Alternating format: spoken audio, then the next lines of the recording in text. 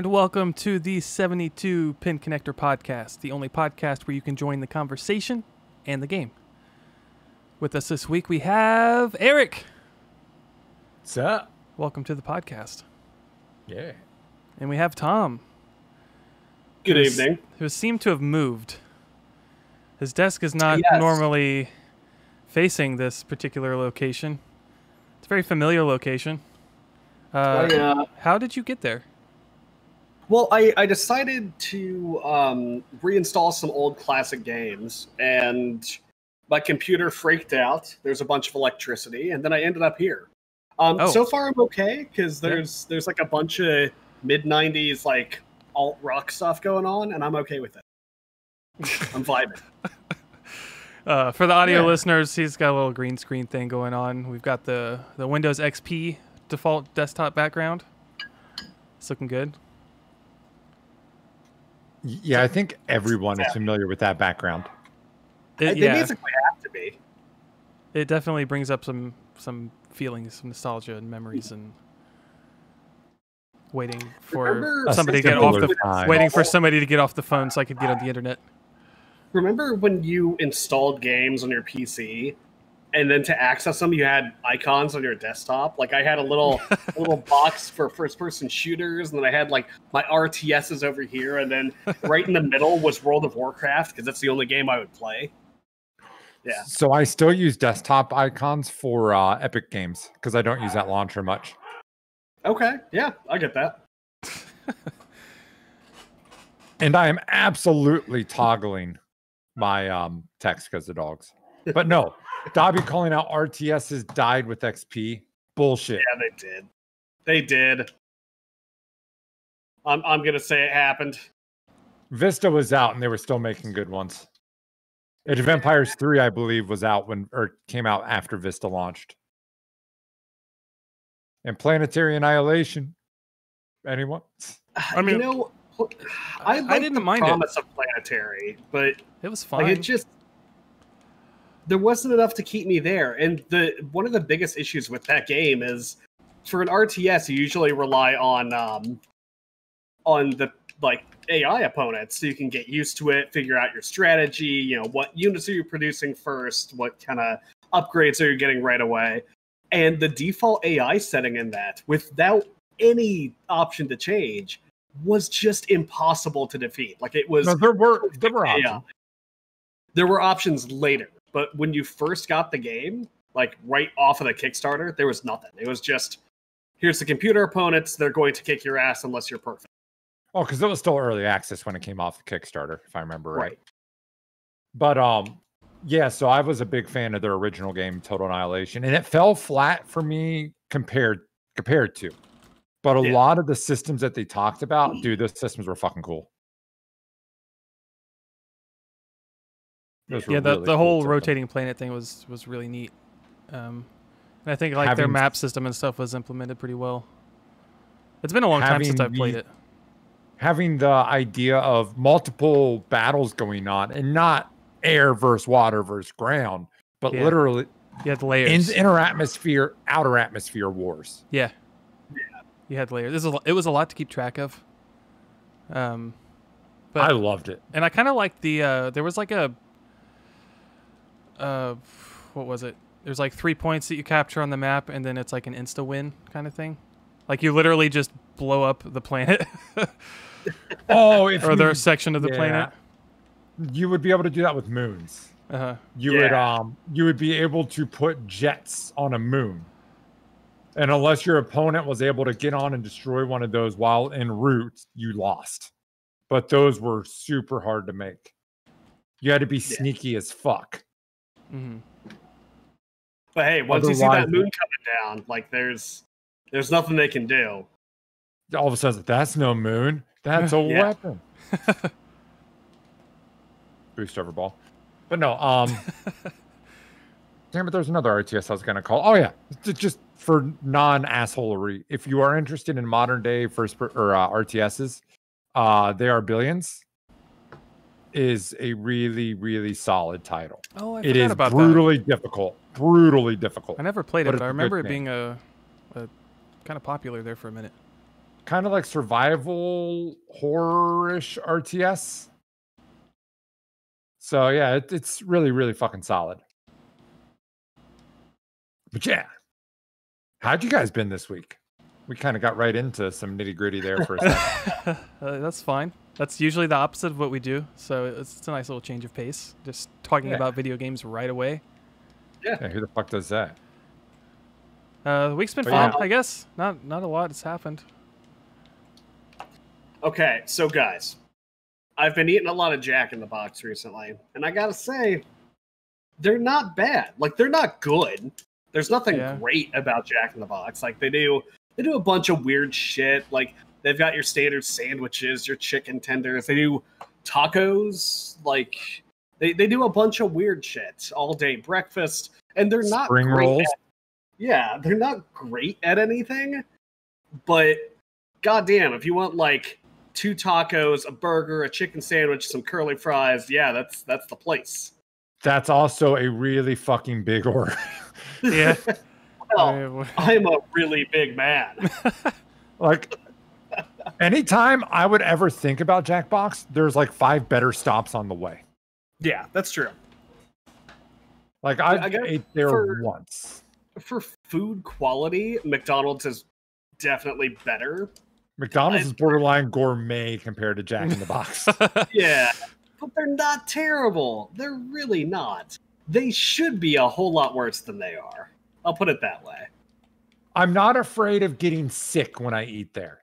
That's a plus. That's the best thing you can say about that. That's a step above some sketchy restaurants around here. I mean, let that be no statement of quality, but I'm not too worried about food poisoning. But yeah, I think just once. Because I saw that they had spring rolls and I was instantly like, what the fuck is this? Yeah, what kind of burger joint does spring rolls? It's definitely weird. I went to one. The only time I've been to one, it was for breakfast. So that I didn't have any of the. I mean, it was solid. It was all right. I am a firm believer that if you fuck up breakfast, I never want to eat at your place.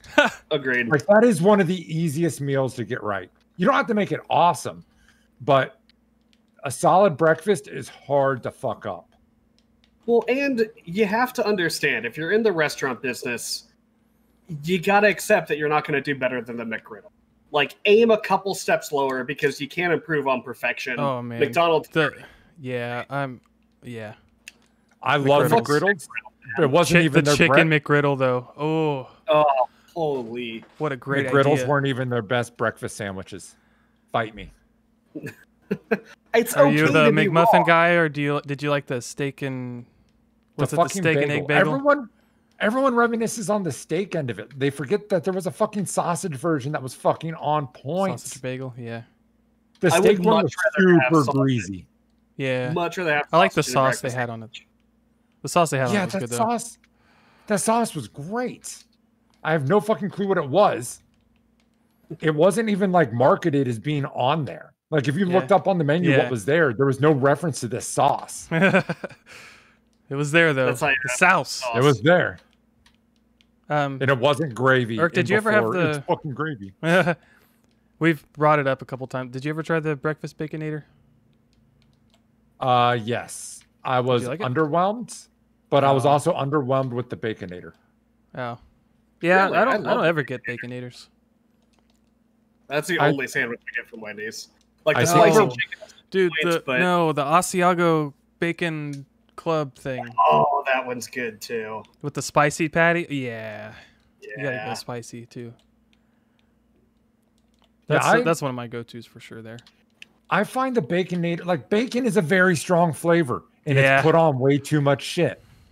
Yeah. I would much rather have a sausage sandwich than bacon or steak. Because if you're getting a steak breakfast sandwich, it's going to be like the poorest excuse for a steak. And then the bacon, you're right. It just overrides everything. It's just bacon at that point with some stuff around it.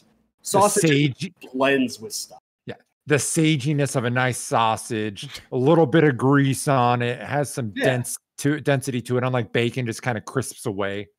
Yeah. It's got a good mouthfeel. I love bacon. I really do. I just don't think it works well in combinations. Bacon is best when it's alone and you're able to have just bacon. It's like steak. Yes. For the most part. Vidabe calls out, yeah, but what about the Taco Bell wrap with gravy in it? Oh, that's solid. Fucking... Yeah. Taco Bell is... I think I've said this on the cast. Taco Bell is my favorite fast food breakfast. Absolutely, bar none. Yeah, we definitely had that talk. And Comrade Buddy says, am I the only one that never really wants to know what's in the McDonald's sauces? She's not wrong.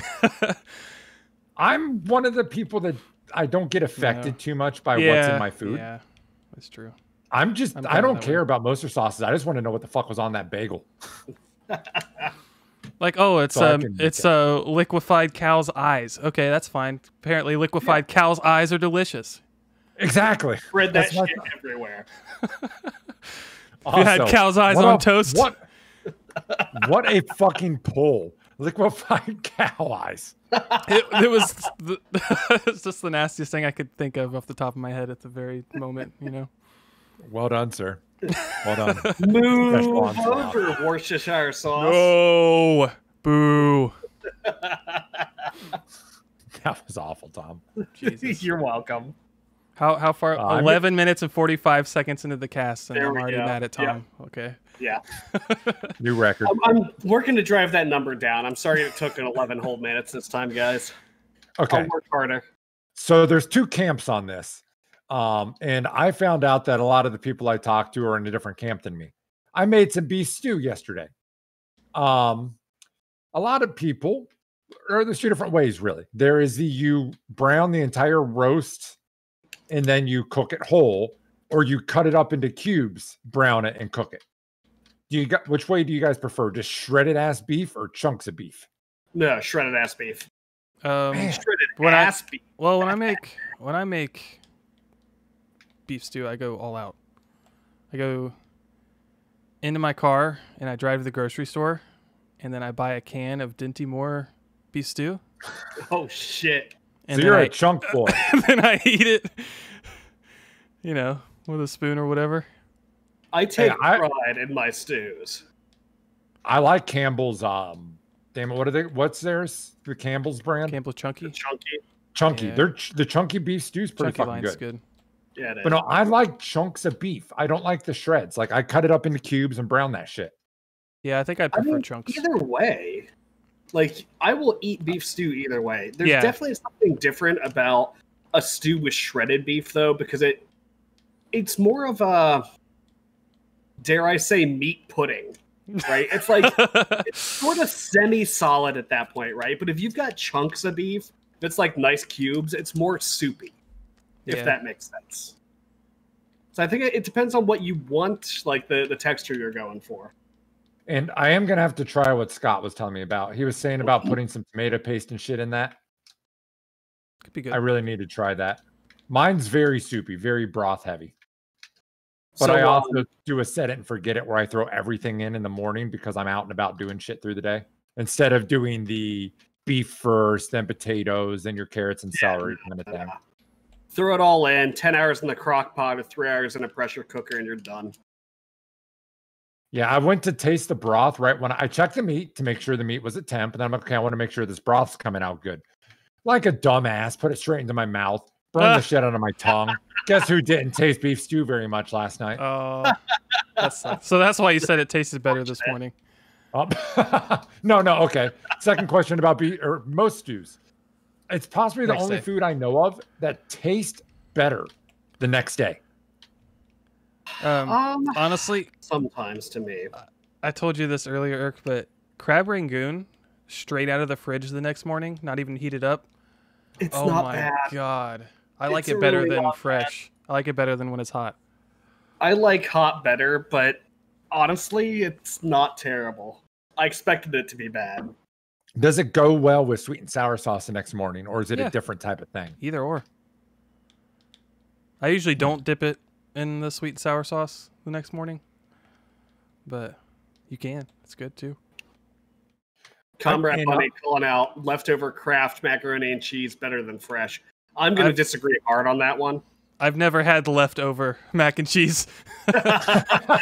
Attaboy. You're living life to the fullest. No, so growing up, what my grandma would always do when we had leftover mac and cheese, put it into a cake pan, put a little milk, a little more cheese on top, and then put breadcrumbs over that shit and throw it in the oven. That was legit. Super good. Super good. So, you guys went silent on me, so you're making me fill some space here. Sorry. Cold pizza. I was lost in thought. I was lost in the sauce. Cold pizza, definitely a bit better than fresh pizza. Yes. Most of the time. Yes. Like, unless we're talking deep dish, which I disagree. think is only good hot. Dude, I'll get a spicy sausage jalapeno pizza. That cold is awesome. Oh, Anything spicy that's temperature cold, I enjoy.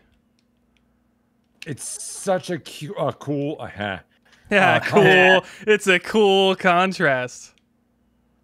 So if you want to spice things up a little bit, spice up your life. Guys, I had a jalapeno beer the other day. It was a legit spicy beer. Was it good? It was I don't cold, like them. It was bubbly, and it was delicious. I've never had jalapeno. I've had a habanero one from Sculpin Point. I think it's what they're called. Ballast Point, maybe? Ballast Point. I loved it. It was fucking odd. I don't know, man. Like, I like cold spice. I don't know if I like drinking peppers. It was really weird, though, because, like, usually, like, when you're eating spicy wings, you get kind of the burning sort of, like, in places you expect, but you're drinking a beer and, like, halfway down your throat starts the fire. And you're just like, wait, what the fuck? This is weird.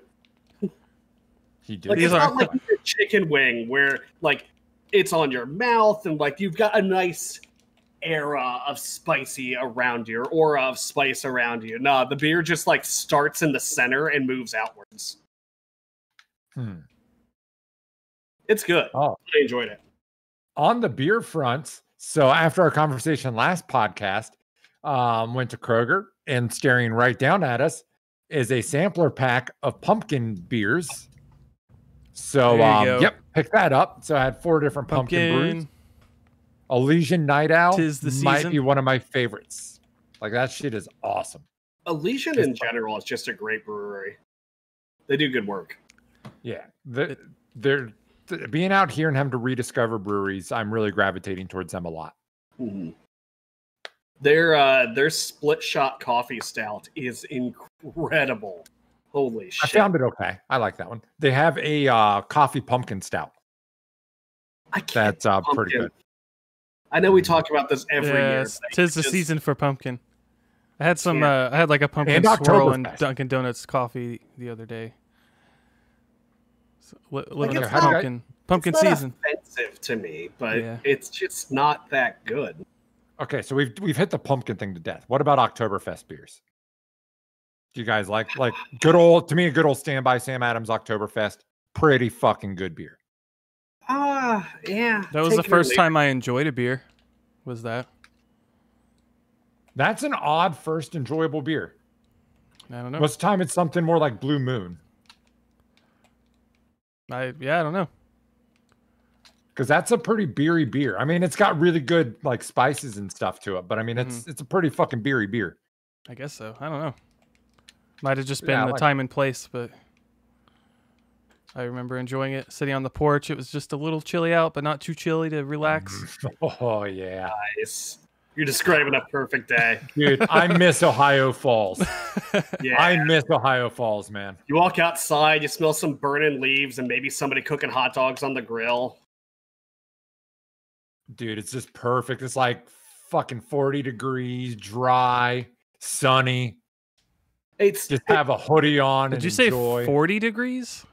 That's a little cool for me. Cool for me. That's hoodie weather. It's like cold enough that when you walk outside, you get like good crunch on the ground, but you're not freezing to death. Yeah. It's that, do I need a heavy coat or is my hoodie and a jacket fine? Anytime you're asking that question, the weather is good. Yeah. I love it. Other than that, I love being out here seasonally. But fall, man. Fall's my season. I'm a winter guy. Any more winter. My favorite winters were Detroit. Take all the snow you want, man. Why? I absolutely love winter. And Detroit, man, had some fucking winter. Yeah, you have like lake effect to the max. Yeah. I remember being a kid, opening the door of our house, and the snowdrift had piled up enough that it was literally covering the entirety of the door, and then just like taking a full-on cartoon Wile E. Coyote run at this wall of snow, and punching a tiny Tom-sized hole through the front door. It was great. We've had some pretty nasty drifts at my mom's, but it was always between the houses, so no doors. But we've had to like go up to our roof. But yeah, it's yeah, indeed. Yeah. So anything else exciting, or are we just about to go get into some gamey goodies? Gamey goodies? I'm ready to jump into the games. Nothing. All right. Well, fellas, what all games you been on this week? Vaporwave. The video game. Oh, yeah? Yeah. Vaporwave Spider-Man? I wish. No. This is Vaporwave point-and-click first-person exploration Metroidvania. Okay. Which sounds a lot...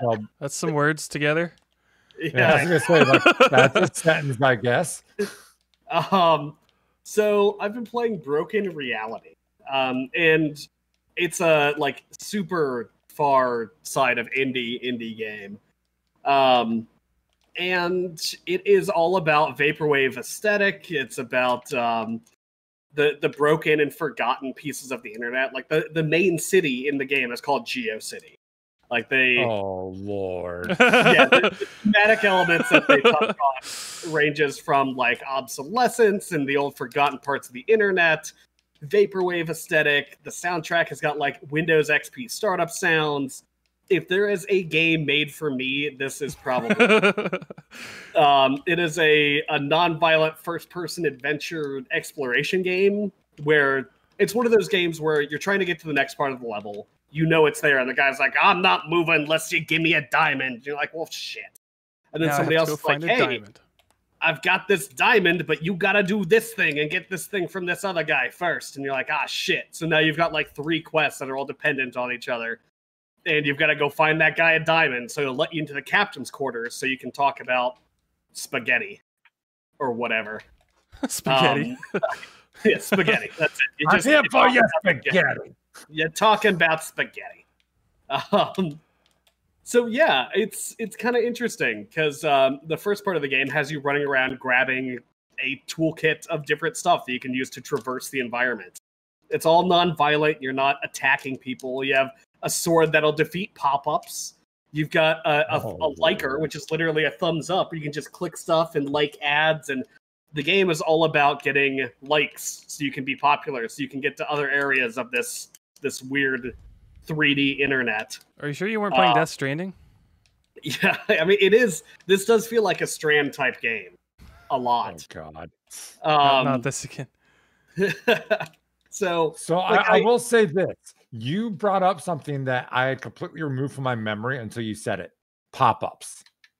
Oh, yeah. I forgot about pop-ups. Ad blockers. So, yeah, it's,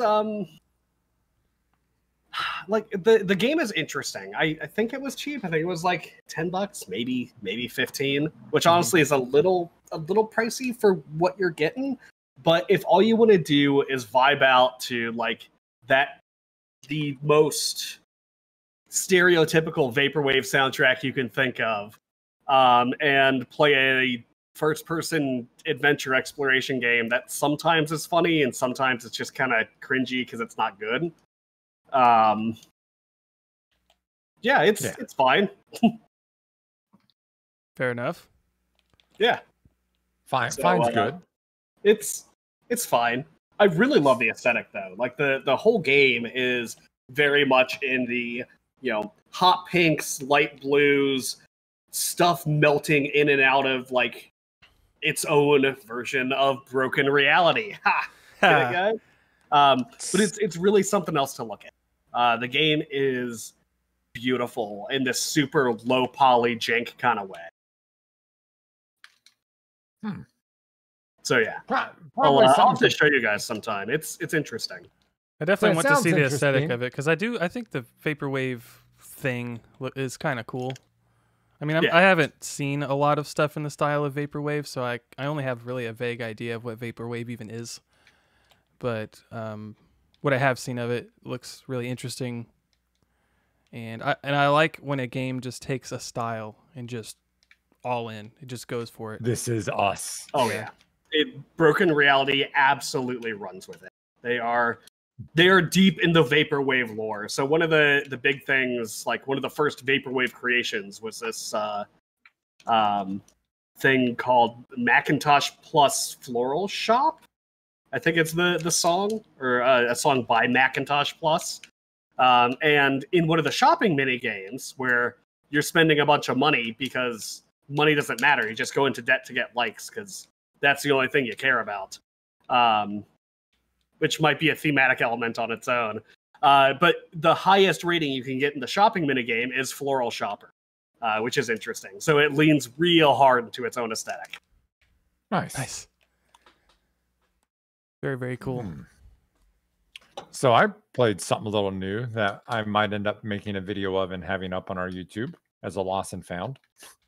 So Dobby and I were sitting around, and Dobby's like, okay, we're going to do this. I'm going to name a game, and we're both going to install it and play it. So he picked 9 Parchments, which is actually, it's pretty enjoyable. We got about a third to halfway through a single run. It seems like a game that's designed for multiple runs or something. It's not really roguelike, but there's absolutely a lot of characters. So there's got to be some rerunning ability, or the game opens up more. But it looks very much like it's made by the people from Trine. I actually have to check to see if it was. But Trine, yeah, it looks very much like that, but it's a top-down isometric twin stick shooter.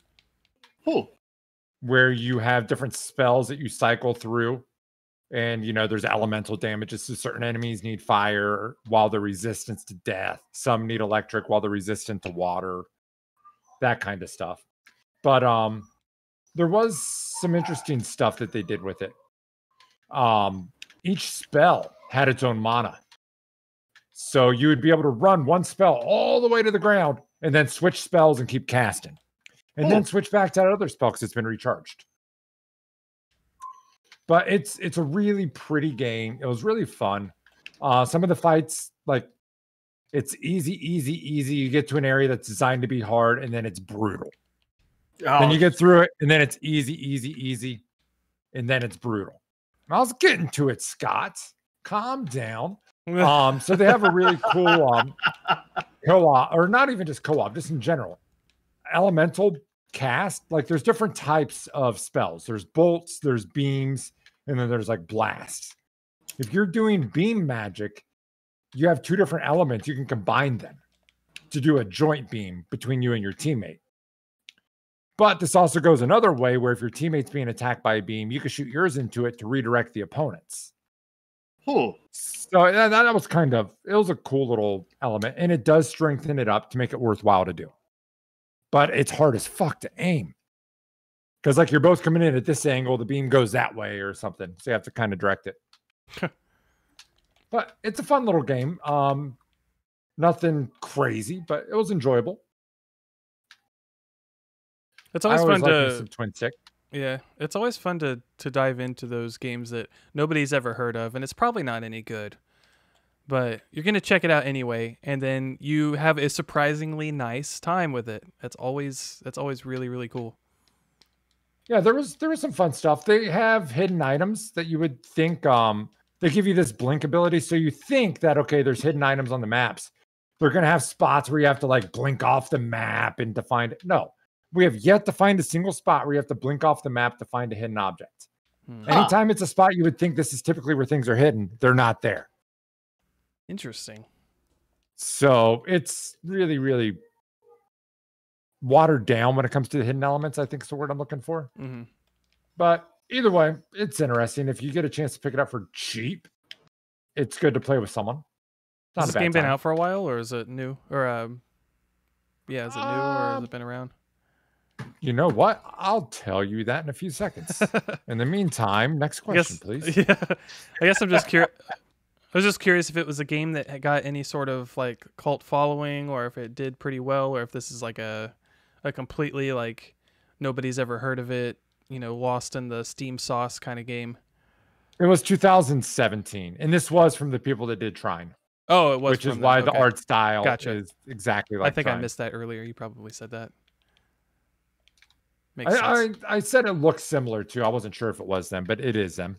Okay. You know how prepared I am. I don't have to Google that while I'm on the show. So it's not like totally a brand, you know, it's not brand new developers making their first or second game. Like they've been around the block a few times. No, and Scott's pointing out 7 out of 10 on Steam. Okay. 92% with Google users. 92%. I mean, if you know what you're getting into, it's well made. The combat of it's interesting. It's enough to keep you having to pay attention. And by default, here's the last thing I'll talk about. By default, friendly fire is on. And the only alternatives you get to friendly fire is to make it to where reflective damage, that you get hurt yourself. So it is absolutely brutal in that end. I had my strongest magic was this death flower. Yeah, I would throw it on the ground. Someone would step on it. It would send out this huge wave of poison. So if you're not paying attention, that huge wave of poison will hit you unless you jump over it. So I killed Scott numerous times on accident because whoop, there went a poison explosion. Teammate dead. So that part was interesting. Gotta love the old friendly fire.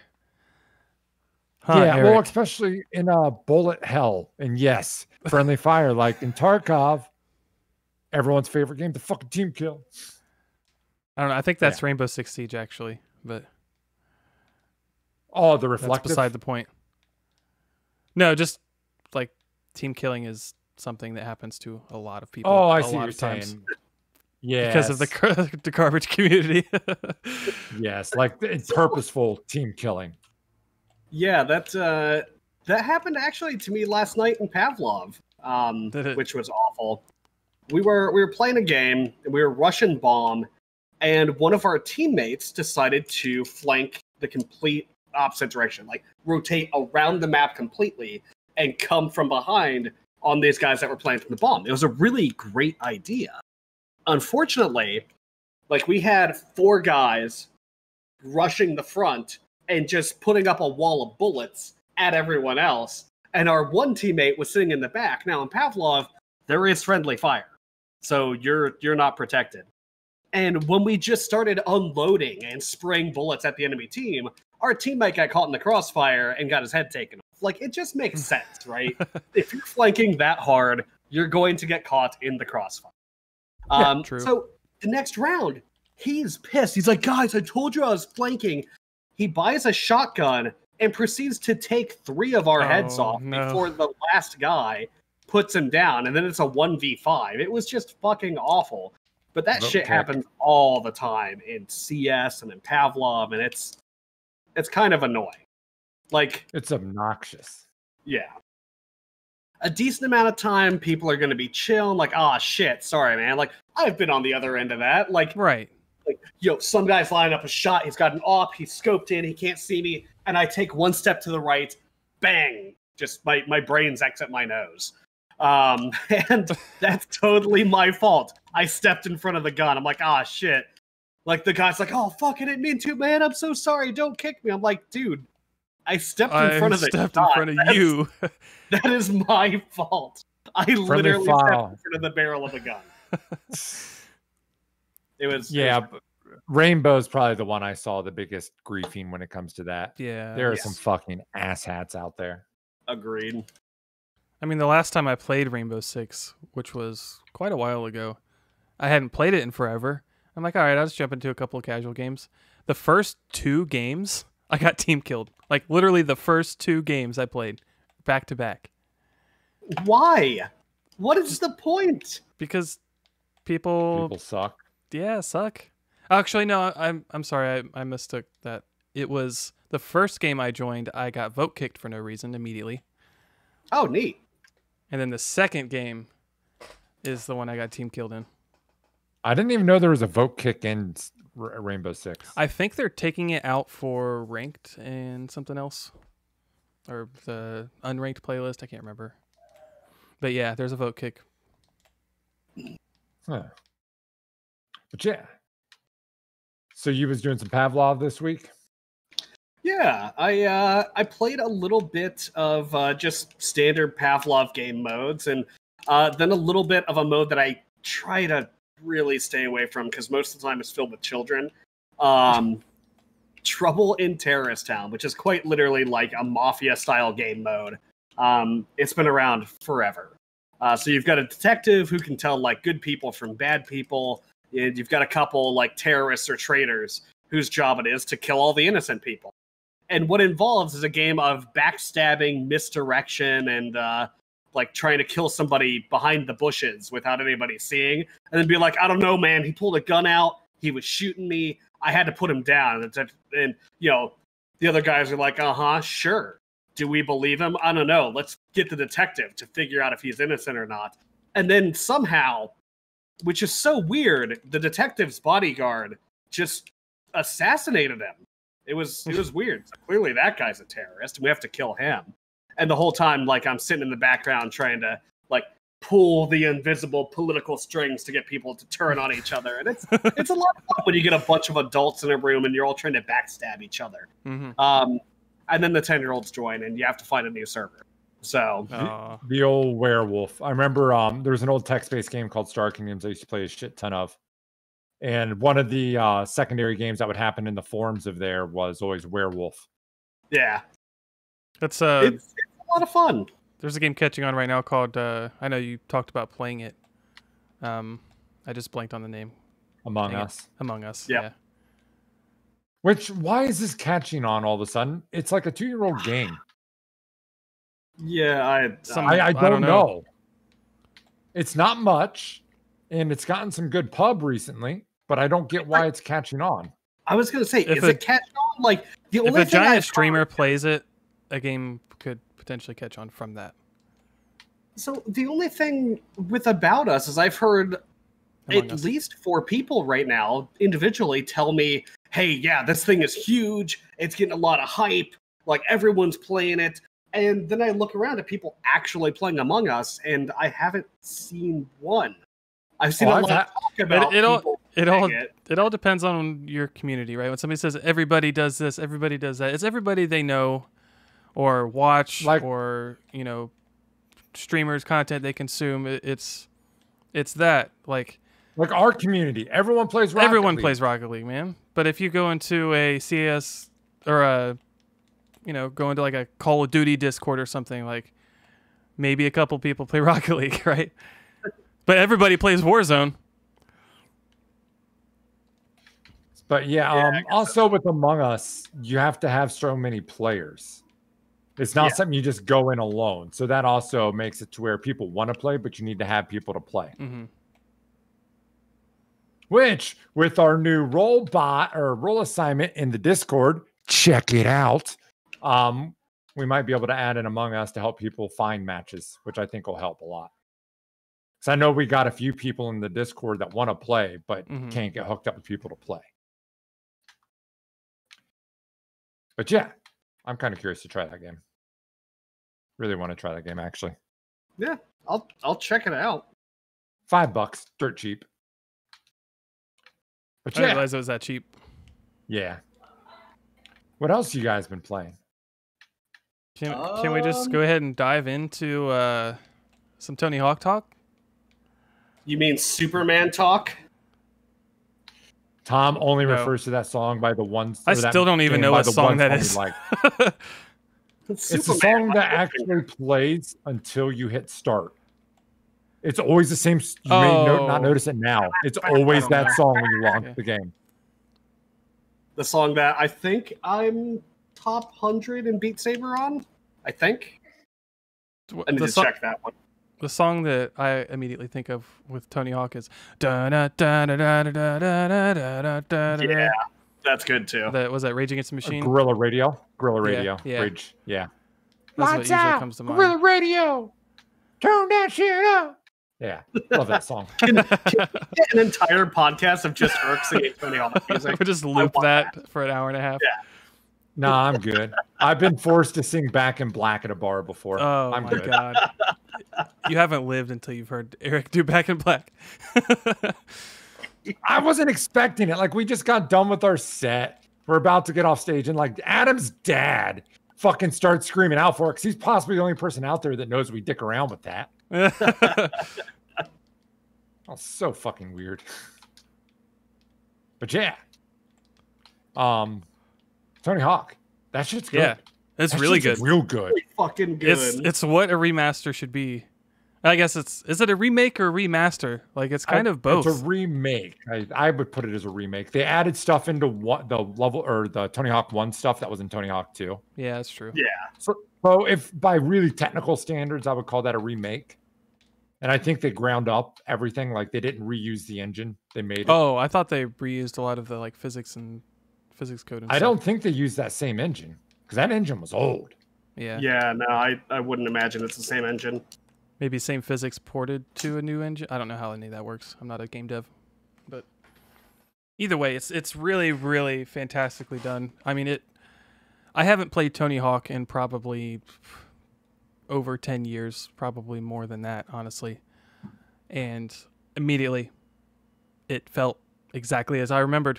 It was immediate nostalgia with a, coating of brand new, shiny awesomeness. Like it's the perfect amount of beautiful. It's this perfect amount of this is what I remember, but I'm not immediately bored by it because there's so much new stuff too. Yeah. The skater customization's really fucking nice. The create a skater is really fucking nice. So you can create a skater, you can put like different wheels and trucks on your board, different levels of wear, you unlock different grip tape and boards and wheels and other accessories as you play the game just by playing the game. Yeah, they brought back the Create a Park mode, which I haven't tried yet, but we should absolutely do that. I booted it up for a second, and it is the park creator as if you were on console. Okay.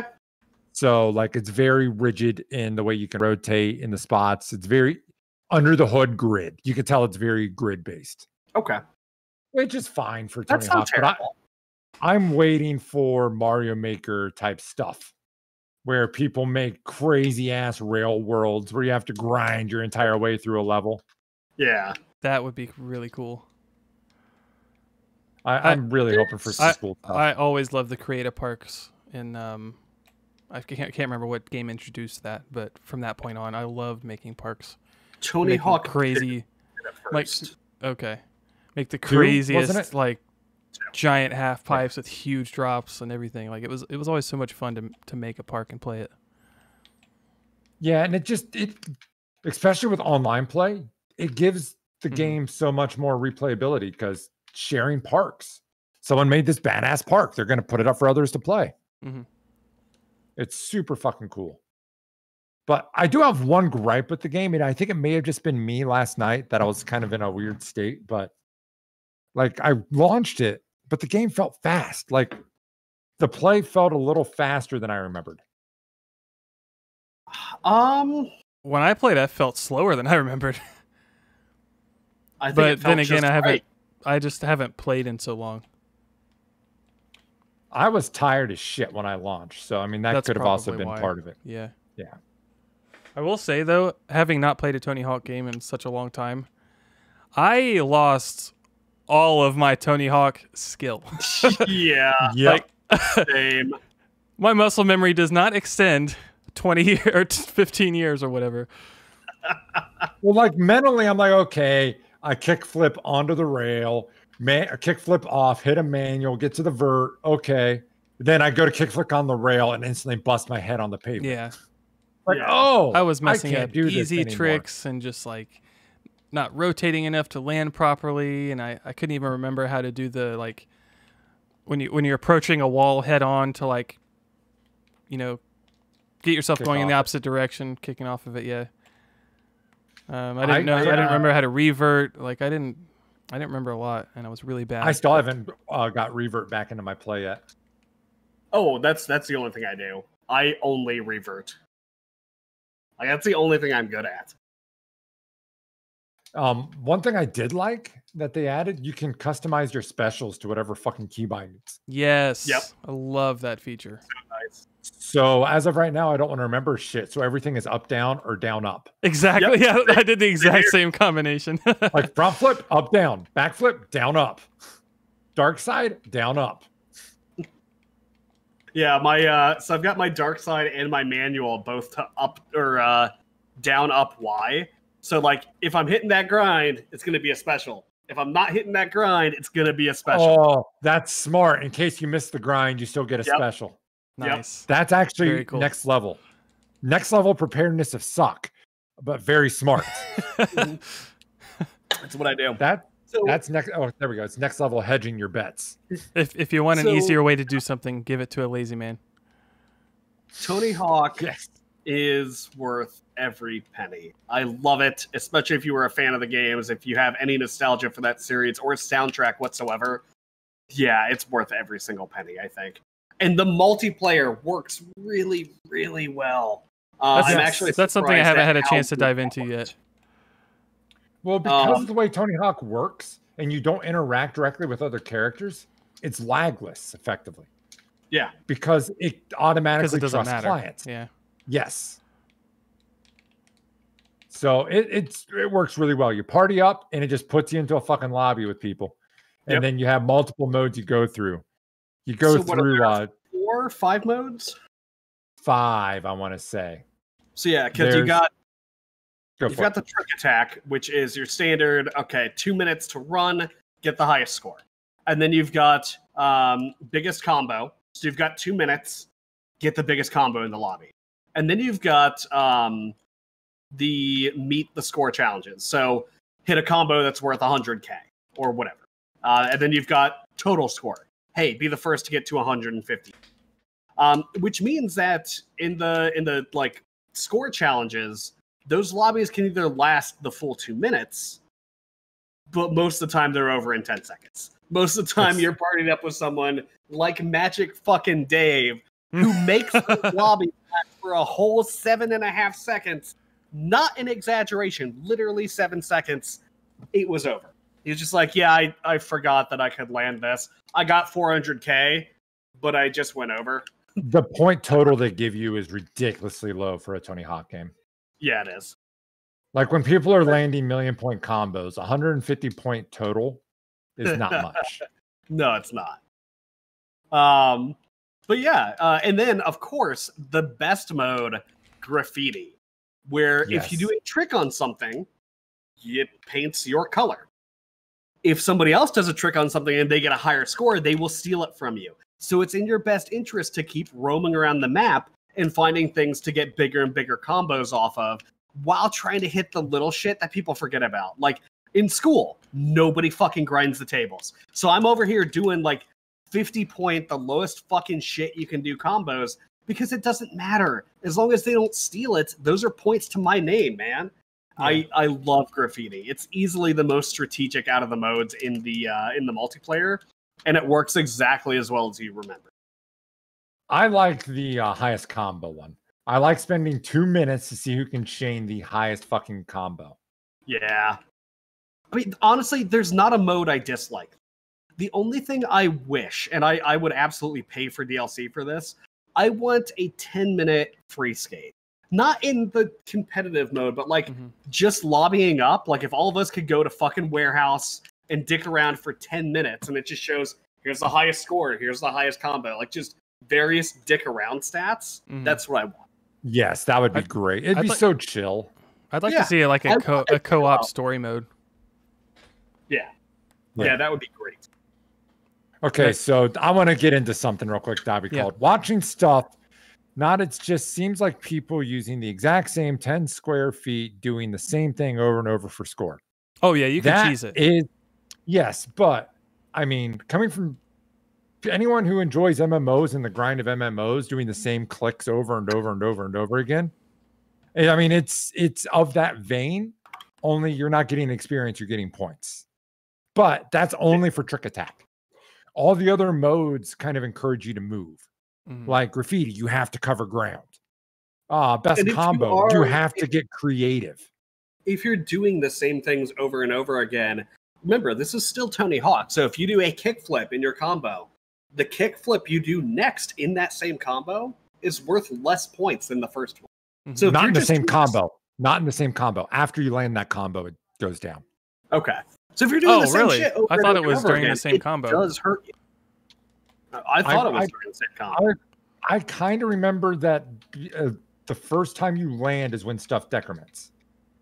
So I remember, once again, this could have been me as a stupid kid, remembering, hey, hit Madonna's heavy in your first combo because they're worthless after that. I always did flip tricks. That's how I got my stuff up first. Yeah. I always like tricks. Hit them and land. If you get a big air without a vert, always start with a big grab because it's so much more points, and then you just add on the grinds and the kick flips for the multipliers. At least that's always been my strat on that. I love Tony Hawk because just as much as it is a test of mechanical mastery, just like a fighting game would be, it also does that great fighting game thing of, no, you have to know the combos, know the terrain, know what you're going for, and know what your opponents are going to do to be a real effective, or to have a really effective competitive edge. It's not just mechanical mastery. You have to know what you're doing, which is really cool. Yeah, you have to have lines, as people are calling it. Yeah. Also, Dobby's calling out a want for BMXXX. What I want's a game you guys talked about on a cast with Dave when I was out. I want Dave Mirra, man. Dave Mirra was it was that was good. The best clone of Tony Hawk out there. The only issue I have with Dave Mirra is the magnetic grinding, which was a call out from reviewers in the past, is that your bike would magnetically snap to rails even if you were way off. Oh yeah. It was way too forgiving. But I mean, there's some of those challenges were pretty fucking hard to where you needed that. Yeah, absolutely. If that game would have got the same treatment as Tony Hawk's, I kind of agree with Scott that I think the bike games would have been better than the skateboarding games. Yeah. Also, I just wonder about this. I don't know. Tony Hawk. Dave Mirra is that the soundtrack just was not nearly as good. It was still solid. It was fine, but it was not. There's been no reality in where I've went to Spotify, typed in Dave Mirra BMX soundtrack. But Tony Hawk, yeah, it's up in my top 10 of most listened to playlists. It's also not a game you think about as much. Tony Hawk is a cultural phenomenon much more than Dave Mirra's BMX is. Yeah, for sure. So there's a whole skateboard culture. I mean, there is for BMX too, but it's much smaller. At least from what my perception is. Do you think that could have been different had Dave Mirra got the Tony Hawk treatment and Tony Hawk only got the one game like Dave Mirra? Yes. Dave Mirra had multiple games. Dave Mirra had lots of games. Yes. No, I mean, they didn't do direct sequels to that, though, did they? Because I don't ever remember a direct sequel. I remember Dave Mirra BMX 2. Oh. I had it on the Dreamcast. Huh. Oh, well, that's also why Dreamcast. Kelly Slater Pro Surfer did not get a direct. Well, okay. Not clone. No, but 1080 snowboarding for the 64. Hell yes. That shit was legitimately fun and hard. I have to say, there are some things in the game industry that's just really sad to see. So 1080 releases, and it's loved. It's an absolutely beloved game until 6 months later, Tony Hawk Pro Skater comes out and just fucking routs the thing. 1080. Prey releases are look, we've got this brand new Portal engine technology. You walk in this one weird thing. It'll take you to a completely different area. It's going to blow your fucking mind. And it did for 2 weeks because then Portal came out. It's so fucking unfortunate to see games that are legitimately good get accidentally upstaged by something with the exact same mechanics. Yeah. That's true. That's what happened with Hydro Thunder. I don't know the story with Hydro Thunder and H2 Overdrive. It's bad. I don't know anything about it. But I don't believe that's quite the same thing, Scott. If I remember right, there's actual like crossover developers between those two. Yeah, it was a passion project. But yeah, like H2 Overdrive is legit. Gina's great at it. I just enjoy it. Especially in arcade. That's one of the few games that I don't like to play if I'm not in arcade. Yeah. I played the shit out of Hydro Thunder on the Dreamcast, but the arcade was always better. It's like Daytona USA. Give me that fucking cabinet. Let me sit down on it. You give me the same game on my computer, I'm not playing it. Yeah. Totally get that. My old roommate they would have a game where you would have to hold your beer while playing the game. So you either had to drink a lot of your beer quick so you can shift, or take the hit and go automatic.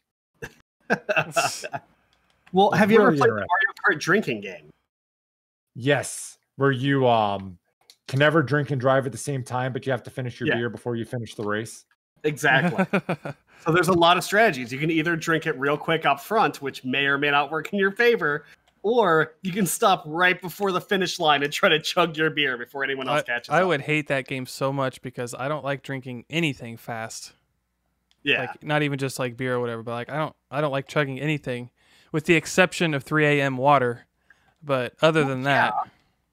Yeah, 3 a.m. water, everyone does that. Water. That parched throat. Guys, late water tastes different.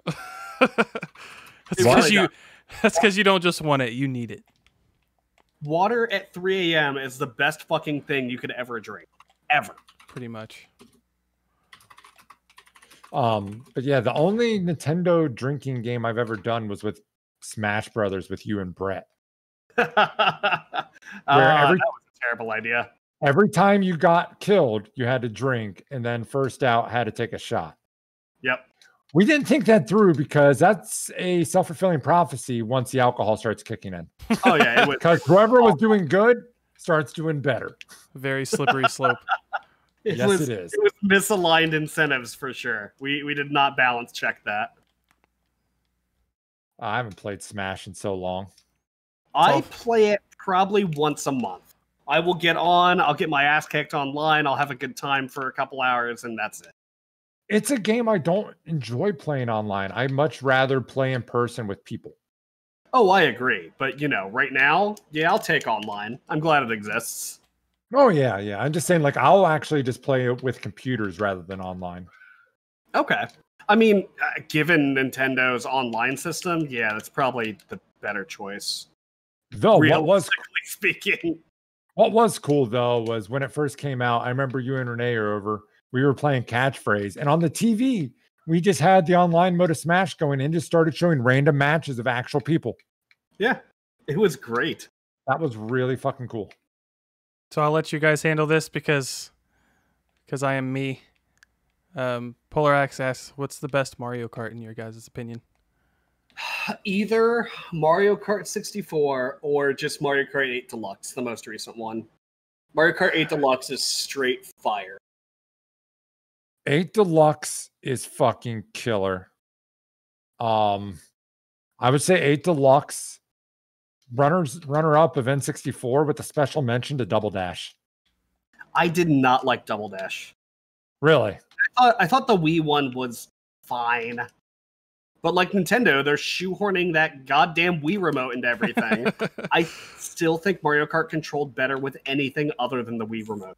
I enjoyed Mario Kart on the DS more than Mario Kart Wii. I think I have Mario Kart on the DS. Yeah, it was really good.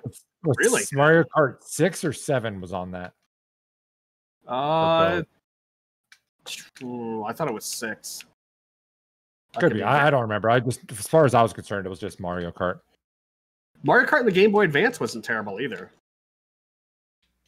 Man, the Game Boy Advance had some games on it that had no business being on it. Yeah, Tony Hawk, Hearing the Development Diaries. Splinter Cell? Yeah, Splinter Cell for the Game Boy Advance. And believe it or not, it was pretty good. It was actually pretty good. I had a bunch of weird shit. I also had the Kojima staple, the game he is most known for, Boktai on the Game Boy Advance, that had a solar sensor in the cartridge. To recharge your gun and to actually do different things in the game, you would have to go out on sunny or cloudy days. If you went out on a cloudy day, your guns were less effective and the enemies were way harder, but you got better reward. But if you needed something to be easy, like if you were going up against a boss, you got to have the sunlight, so you have to play outside. Which, by the way, Boktai on the OG Game Boy Advance screen, where if there's any light on it whatsoever, you can't see it, that game was hell. But I played it, damn it. I was there. That seems like a really unfortunate game to have if you live in one of those parts of Alaska that gets like really extended or times of darkness. Yeah. You're either easy mode for 6 months or hard mode for 6 months. Yeah. Yeah. We actually played it on the Game Boy player on the GameCube, and I had my little brother hold the GameCube up to the window so I could get sunlight. I mean, couldn't you just put a flashlight to it? No, because it's solar, specifically. Yeah, some UV specifically. Pacifically. Yep. Anyway, more games. Yeah. I'm just gonna list off a couple things I did real quick. Did some more speedrunners. Every once in a while I'll get back to that game. Fun game. Yeah, just a quick race game. Fall Guys, kept up on that. Ready for season 2. Not doing too much with it. Tarkov, same old. Did some Tower Unite though. I will say, man, that keeps pulling me in for random ass shit. Tower. It is such a piece of shit. I love it so much. Their side modes are good. The arcade is fucking awesome. Last week after the podcast, Tom, and it was last week, right? Where you and I were just watching a bunch of shit up in the arcade area. Yeah. We literally went to one of the rooms and they've got YouTube integration. So we threw a bunch of meme shit on the TV and just watched videos for like a couple hours, sitting drinking beers and Tower Unite. I love that game. It is jank as shit, but god damn is it fun. So what's the difference between doing what you guys did with Tower Unite and then just doing like a watch together? Because Urk was dressed as Carl from Aqua Teen, and I was dressed as a 2D Sonic. You don't have a pair of sweatpants and a wife beater in your closet to just wear in real life? I could, but it still wouldn't be the same. Or a Sonic costume, for that matter. Sonic. I do not have my Sonic costume anymore, unfortunately. Every time I play Tower, though, I always come out of it wanting to play Rec Room. Yeah. Every time. Well, when you get your VR stuff set up again, let's do some Rec Room. I mean, hell, that could happen tonight, possibly. All right. I'm in. It's just that's another really fun chill with people thing. Yeah. Anywho, though, that's what I was on. Tom, I'm going to guide you because I really want to know about this and I want to make sure I ask questions while it's here. Okay. You played something that I want to play. Yes, I did. And I specifically called it out last night while I was playing it. I picked up Rogue Legacy 2. So it's early access. I loved the hell out of Rogue Legacy 1, but didn't put nearly enough hours into it. And so I figured I'd jump on early this time around. I've been in a roguelite mood, and that just kind of scratches that itch. So if you've never played Rogue Legacy, and you have played a Metroidvania, any of the recent Castlevania games or Metroid where you're wandering around defeating enemies, getting power-ups, this is a rogue version of that. So 2D action platformer. And it works really well. So Rogue Legacy, it wasn't like an ugly game by any means, but it was fine. It had its own kind of aesthetic, but god damn, 2 looks so much better. Everything is hand-drawn, and you can see it. Like, super high-def, hand-drawn textures and animations. The game is a goddamn joy to look at. It's not as pretty as something like Cuphead, but nothing is. Yeah. I gotta say, though, it's definitely an upgrade. So I'm working through. I can see the end in sight already because the game is early access, where they've actually got. Excuse me. They've actually got some stuff. Yeah, they've actually got a bunch of locks on the upgrade and castle progression screen. So you can't unlock everything. And it even says, hey, this will be unlocked in a future patch. I'm nowhere, like, I've only played for 2 hours, maybe 3. I'm nowhere near the end of that content, but I could see me hitting it in about 10. It's early access. It'll get filled out. I'm really excited to see where this goes. And the old mechanic of, getting 3 heirs to choose from and they've all got something fucked up or weird about them is fantastic. Like I was playing a tunnel vision vegan, which literally my vision was limited to a short bar on the screen and everything else was black. And eating food or eating meat would actively hurt me. But with that, it gave me like plus 20% gold. So every piece of gold I picked up was plus 20%. So if you are playing with somebody who's actively hurting you or that actively makes the game harder, it's a lot of fun. Like there was one where you would play a one-hit kill character. You take 1 hit, but your gold plus 150%. So it's definitely a risk-reward thing. It's a lot of fun. So Scott calls out waiting for early. He's starting to wait for early access games. And I'm not as a whole on that train, but for this one I am. Because I feel the way I play the game is going to be determined on what all skills I have available. And I want the full game to be there before I start. I totally agree with you. And honestly, for some games, I've ruined them for myself because I got done playing and then the game was finished. Prison Architect, I put in a bunch of hours in that game. I put in a shit ton of hours right when the Kickstarter launched. And then I never touched it again. The game has literally had a year plus worth of updates since then that has fundamentally changed the game and how it plays. And I haven't seen any of it because I got my 20 hours and I was done. You can only make a first impression once. Well, and it's also there's certain games that you're only going to spend so much time in. Yeah. And I want that time to be in the game when the game is complete and full featured. Yeah. Any kind of story-driven game or anything like that, I would say don't even bother early access. I was going to wholly agree with that, but there's another game I played this week where the early access is only made better by the fact that there's story that's gated behind, the devs making it, which is Hades. Hades has been fantastic. And the story segments are only getting better because guess what? Every time I go back to the game, every single patch, there's a couple more pieces of dialogue or lore or other things to pick up, other new people to meet. And it's worked out really well. Now, not every company is Supergiant Games, but goddamn have they done a good job with Hades.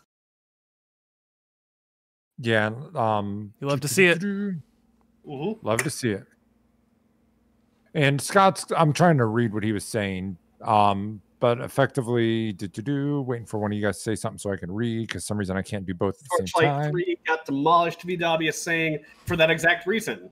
And he's all for supporting them, but he wishes they weren't releasing games too soon. And yeah, I feel the same way about Torchlight 3, that I can see the beginnings of something great there, but honestly, I'm going to put more time into it when it's a little bit more complete, because I can already see I'm going to run out of content. And if I play it like I usually play Torchlight, I'm just going to burn all the content right away. What Scott's referring to is early access games coming out and then they're getting bombed with reviews. Yeah. So it ruins reputation of the game before the game's actually complete. Yeah. Which is actually kind of something that happened potentially with Halo when they did the release of the trailer kind of thing. Yeah. It's a similar concept. Yeah. Yeah, except people are too, I don't know if it's entitled or just dumb to take into account that a game is early access before they start review bombing it. But I can play it. It needs to be good. Yeah, exactly. Ignoring the fact. It's become so common for a game to come out in early access that people, I think, have forgotten that these are not done games and that you need to, give them a decent amount of leeway. Yeah. it's a double-edged sword. While I think that it has done good, I think early access is now overused. For sure. A lot of dev studios are using early access as honestly their only financial lifeboat. They want to stay independent or they can't get publisher support for some reason. And they use early access purchases to fund and continue development. Unfortunately, for some studios, it means that if your game doesn't sell well in early access, it just doesn't get developed, which I guess is a way of embracing market forces. People weren't interested enough in the promised product, so they didn't buy it, so it doesn't get built. But then you have the bad thing of, here's what we built so far, here's what we want to do. People buy in, and what you've built so far isn't what you want to do. Like it's getting there, but it's not there. And then people review this isn't what they're saying it's supposed to be. Well, it's still in fucking early access. They haven't touched the parts of what they're wanting to do. Yeah. And Comrade Money also calls out something good, that there's also a lot of stages of early access, right? I have played early access games, which is like, hey, this is literally done except for some polish. Like the whole game is fucking here. And then there are games where, it's a skeleton. It's quite literally asset copy paste skeleton. We can see where it might be good one day, but they're a couple years out at least. And I think it's important to be able to differentiate those things. I don't think there's ever going to be like a golden rubric that we can point to that says, hey, it's a level 5 early access game or anything like that. But it's important to be able to call out those things like, okay, how finished is this? Hades was basically a full game. They were just working on content.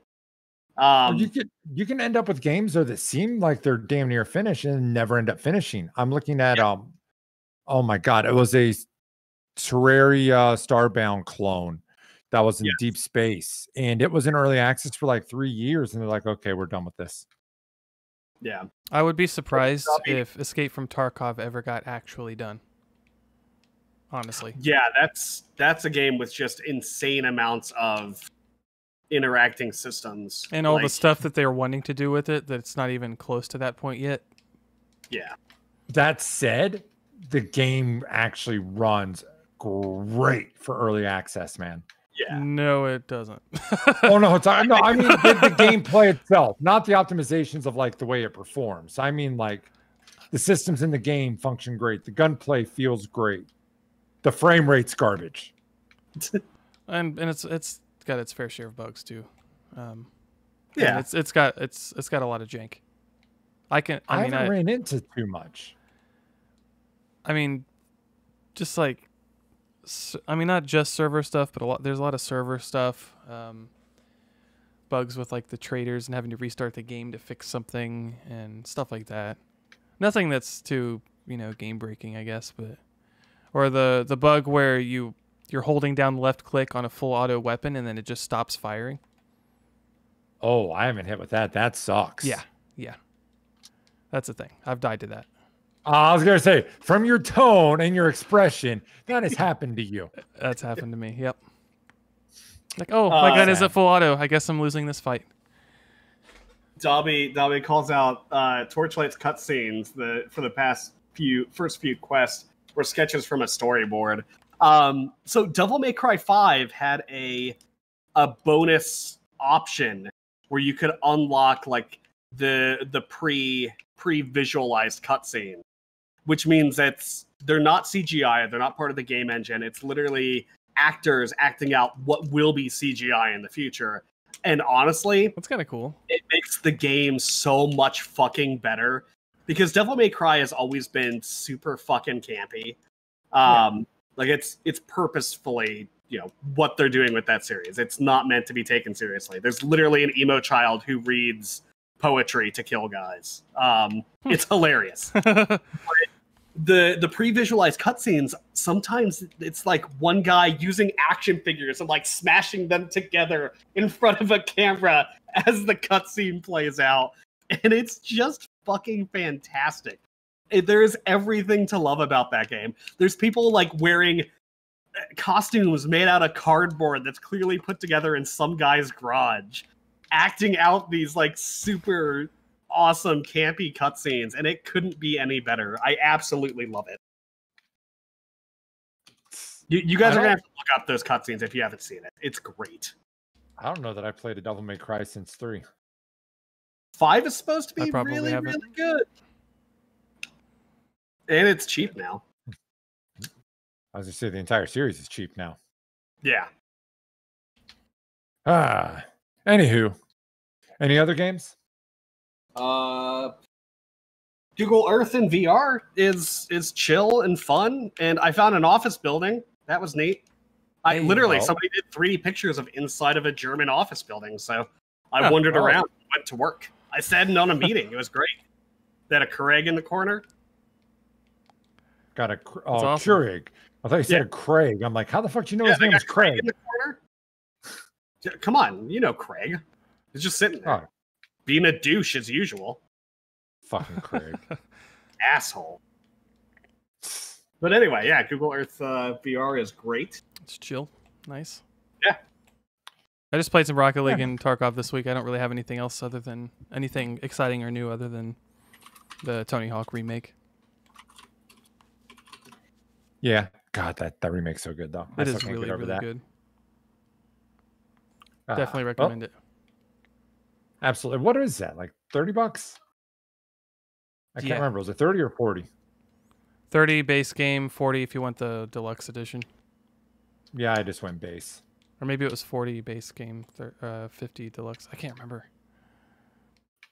Neither can I. I did get a nice surprise when I went to buy it, though. Yeah. Apparently I had a $10 Epic coupon from like the last big sale they had when I bought Control. Oh, yeah. Nice. I had no idea I had it. I completely forgot. So I went to buy Tony Hawk. I was like, oh, it's $10 cheaper. That is fantastic. Like, fuck yes. Yeah.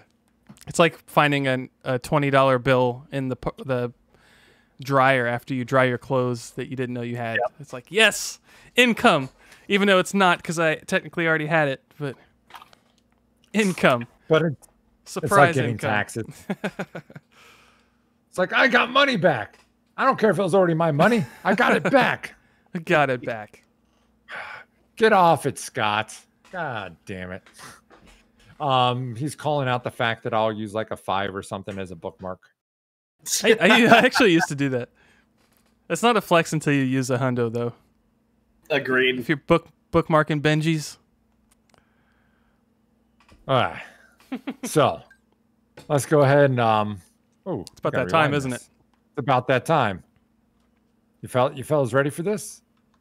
Yeah. Are you ready for this?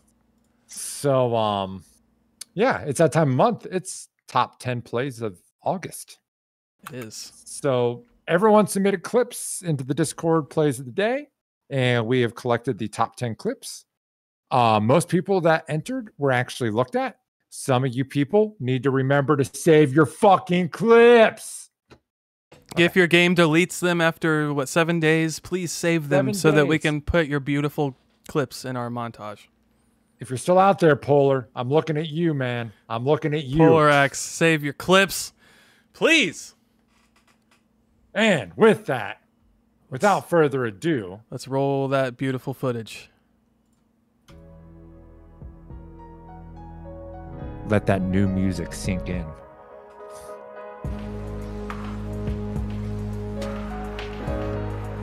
We got Cathod. We got Cathod. Oh, bam! What a series of events. I want to know who those other 2 players are, too. That is a fantastic play. Look, he jumps now. And he hits that second hit. Love it. Here we go. Slugger. This man just popped into chat. What's up, chat? With my God, power on that flick. Jesus, man. It just gets fucking sent. Just yeet. Behind the defender, too. He wasn't ready for it to be covering that direction. A little bit of yeet. Gildan Giraffe, formerly known as Giraffe Girl. With a fantastic pass. Sweet pass back, as we call it in basketball. Little John Roar all day. John Roar all day. I like the way that car looks, by the way. Yeah. Oh yeah, it's pretty. I don't even know what car it is. There's been so many cars. It's the double touch. That's the car. Oh yeah, it's a double touch car. Off the backboard. Boop boop. Nice. Got a good angle on that one too. Nextron. Then here's Nextron. In the backfire. What? Reset. Oh shit. Flip. Oh shit. Oh my god. The late What? flip. Damn. What a late fucking flip on this. He wasn't ready Double to get reset. styled on like that, and he definitely wasn't ready to get styled on like that with the backfire. But his style Speaking can be of- ready to style. Speaking of styling, Oh, God, what a oh pitch. my fucking cuckster. That was insane. I always feel dirty saying cuckster, boom. but the cuckster pitch. Fucking dirty. Now we got Santa Santa Cat. Cat, not to be confused with Santa Cat. Doing the moves. I like that one. Look how far back he takes the ball up. Like that's 3/4 court. Put a couple of Twizzlers in there too. I like it. Getting twisted. Joey. I love this one. Oh, the BP special. What? Nice. That's just rude. Also with the cool car design going on. Yeah. Matching red hat. And also, I love those fucking your own territory redirects on the Yeah. deck. Bomb. Oh. This is a nice one. Goes up. So touch, and gets the angle. Nice. That adjustment right at the end to get that angle proper. Very nice. And the style Such a beforehand. topping. Throwing a couple twisties. And pulls it in. And wonder. Back to Luke, who just a little too high, and now a dangerous 2-on-1 the other way. Wonder 1, Wonder 2. Oh. 72 pin connector. Oh man, these guys got experience. This was the and ability. clinching Wonder- game Oh, that was lovely. Getting in under the knee. before the playoffs. It was enough last to just split. get the clear, but he stays with it. Damn. Amazing. Such a pretty double. Such a pretty double. Ah, that music though. So nice, Adam. So nice. Hey, thanks. I'm feeling very chilled out right now. Yeah. Very chill. And one last time, you want to chill in the top 10 plays with the rest of these badass clips. Make sure to put your shit in the top plays of the day and make sure to save your stuff. Save your clips, please. Sorry, I meant clinching round, Scott. It was round 5. It was winner go or loser go home. But speaking of games, shall we get back into ours? Let's get No. back into ours. No? Okay. We'll just sit here It's okay, Polar X. We forgive you this time. this time. Next time, you're not going to be so lucky. Yes. This time, gadgets. Reference that some people may not get. Anyway, There we go. let's get some news, shall we, fellas? News time.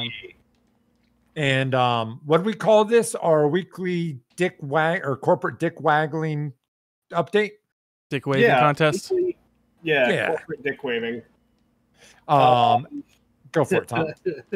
Epic has filed an almost 200-page brief asking for courts to force Apple to let Fortnite back in the App Store, even though they broke contractual obligations and are now crying about it. But Mom. Yeah. But Mom, I didn't mean to punch him. It was an accident. He hit me first. He was right where I was swinging. What am I supposed to do? Yeah, so yeah, it's corporate dick waving. Yay, Yeah. corporate dick waving. not much Hey. to say there. No. All right. On with other news. PUBG and 118 mobile apps are banned by the Indian government. Yep. Why? Why? There's Why been some political tension. And Is it's it with 10? unfortunate. Because 10 cent? Yeah, because China. That's Okay. That's it. That's Yeah, the real because reason. 10 cent. So yeah, there's sorry, Adam, just Get out of the way. It's my ball. for no reason. So anyway, yes, the Indian government did ban 118 apps with Chinese connections due to politics. Gonna leave it there. And unfortunately, gamers are getting caught in the crossfire. PUBG Mobile is actually insanely like top 5 app in the nation, kind of popular in India, which it's really negatively affecting a lot of gamers out there, which is fucking unfortunate that, this bullshit is taking away people's outlet and taking away their fun. And so play how you want to play. I get that. Man, I don't see PUBG being fun on a phone. It's actually not bad. I've put in a lot of time in PUBG Mobile and Fortnite Mobile, actually. They play way better than they should. It's fun. It's not bad. Not as tactical or cerebral as the desktop version, but there's honestly nothing wrong with it. Other than the ungodly amount of microtransactions in that platform. Jesus. Yeah. But either way, I was just saying in general, like, it seems weird to me. But obviously, it's got to play pretty well. People love it. Yeah. All right. Another quick news. EA Play, formerly EA Access, is now live on Steam. You can get it for $5 a month, or actually a pretty good deal, $30 for an entire year of it. There are some cool titles on there. Titanfall. You have the sports games. You got some old ones like Mirror's Edge that they, I think, acquired with the rights of later. No. That was part of EA's indie push. They actually did develop that in-house. The original one or the sequel? The original. Oh, okay. For some reason, I was thinking that was the post thing. Oh, okay. Either way, that's a really good game if you haven't played it. Mirror's Edge is fantastic. Yes, it is. You would not think a first-person parkour game would work, but it works. It's the original delivery service game before Stranding. Yeah. So shall we say the first Stranding type game? The first Strand type game. One of the first for sure. All right. But anyway, that's there. Check it out if you're interested in EA stuff. Speaking of EA, they're slipping some advertisements into their most recent UFC game. But I swear this happened before in their sports games where they were actually doing like with timeouts or in between plays of Madden, they were actually showing advertisements for the sake of realism. I could have sworn they were doing ads in loading screens. I don't think this is new. And this game. And I'm going to go ahead and go on the record saying this doesn't bother me the way they're doing it.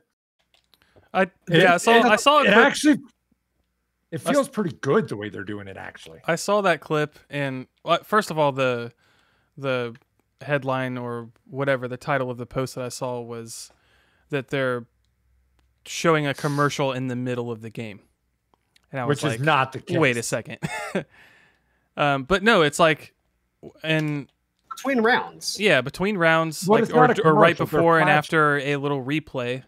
It shows during the transition of the screen into the replay, a quick little, splash screen basically of the ad. It's like a second and a half of a title screen, and then it's gone. So Dobby does call out something that's important here, which is it was added in after reviews through a patch, so it wouldn't get caught up in the review cycle, which I would agree is shady. Right? It might be incidentally shady. Like they might not have done that on purpose. I'm not even though I'm not going to ascribe it to them, like ascribe malice to them if I'm not sure. It could have just been something that they were always planning on. They didn't have it ready in time. Mm-hmm. Is The Boys the only thing being advertised right now? Because if so, that could be the reason is that just launched and it wouldn't have launched until after reviews. Yeah, I don't know. And games have been trying to figure out a way to work realistic ads into their world for a long time. Remember, Burnout 3 actually had live updatable billboards that were used. Pretty famously by Axe Body Spray and the Obama campaign back when that game was the new hotness. I don't think like stuff like that is terrible. Like, the advertisements in the stadiums of a Madden game. That's really realistic. It's really immersive. And having those things, be live updatable can provide some financial assistance to the devs. Actually, some of those are legally required because of name rights of stadiums. Yeah, exactly. Like the ads of Wrigley Stadium are there because that's part of the experience of being at Wrigley. The Monster Energy drink ads and product placement in Death Stranding, however, not as immersive. Yeah, that's totally different, and I don't know why anyone would add product placement like that where it just doesn't belong. By the way, the best thing that goes with my low-carb Monster Energy drink is an Orgain, organic nutrition, all-in-one shake. Comes in creamy chocolate fudge and... All right, so Polar in chat does call out that Rocket League has some really good potential for this. And I think we've actually hit on this in the past. Like, they advertise for themselves. Yeah, I was going to say the very key difference is the fact that they're advertising their own esports events and or showing a little love to the whoever wins those esports events by putting their name on the little banners inside the field. Yeah, I feel that they could have made some more money from themselves and possibly not win with Epic had they leveraged that a little more. Because this game is in a position, like, look at these billboards right in front of us. I was gonna bring those up if you didn't. Yeah. Very easily put product placement on those. Easily. And it wouldn't affect the game at all. No. Yeah. But yeah, so okay. Yeah, go for it. Tommy's asking, has gaming fallen on hard economic times, or is this more of an embracing the popularity and making more money? All right, so let's be clear. The people adding advertisements, we are talking about Electronic Arts here. No, they have not fallen on hard time.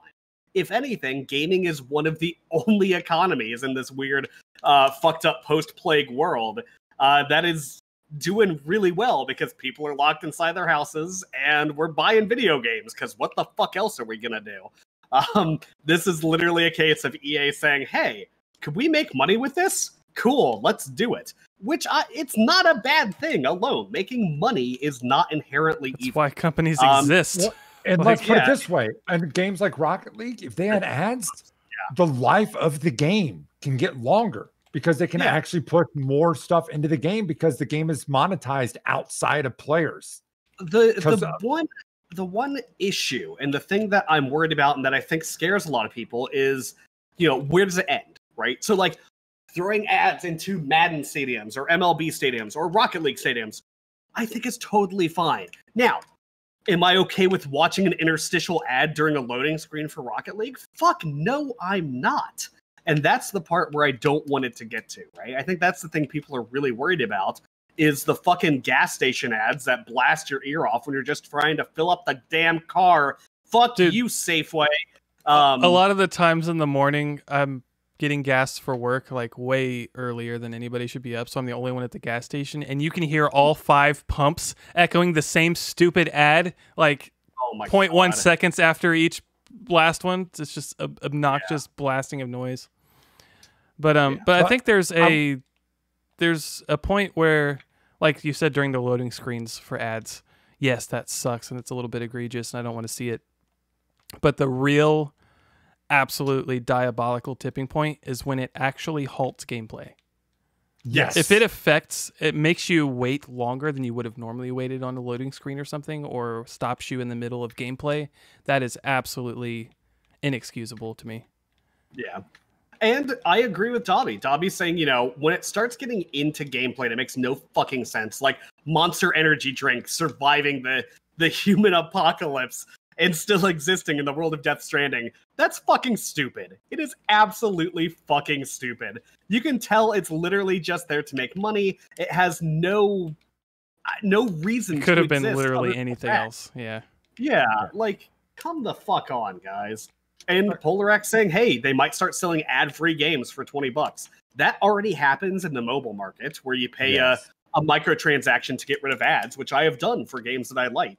And it also happens with a lot of various devices where they'll sell you, a version that shows you ads on a lock screen. Mm-hmm. Or for $25 more, you can get the one that doesn't. Speaking of this device right in front of me. Yeah. We also can let's see not talk about that device. But... Yeah. But yeah, so I'm thinking of games like No Man's Sky. Stay with me for a second. I'll get there. All right. After the release, they have done a fuck ton of work. Like, we're talking new game and a half worth of development into that game. Yeah. Like, it's amazing, their support. let's say at the very beginning, they had already reached the saturation point of game sales and they weren't picking up new players. If they don't have a means to monetize, the game dies and we don't get all this extra content. And that's where I think if they can find a tasteful way to work in ads, it can help games do what No Man's Sky did. So if they can't get it on sales, it helps the longevity of games because eventually sales stop.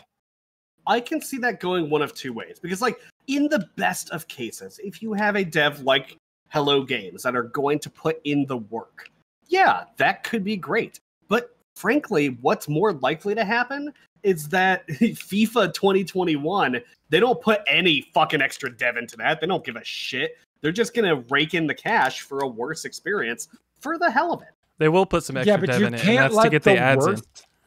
You can't let the worst take away from the good. But like, you also you can't let your best aspirations color what would be an eventuality in this space. It would be one eventuality, but not the complete eventuality. Yeah, I don't think and it doesn't have to be the eventuality, right? That's a slippery slope fallacy.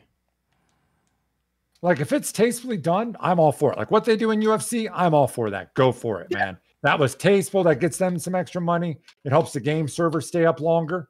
Because that's another aspect. Even if they're not developing anymore, those game servers have to stay up for them to be able to do this shit.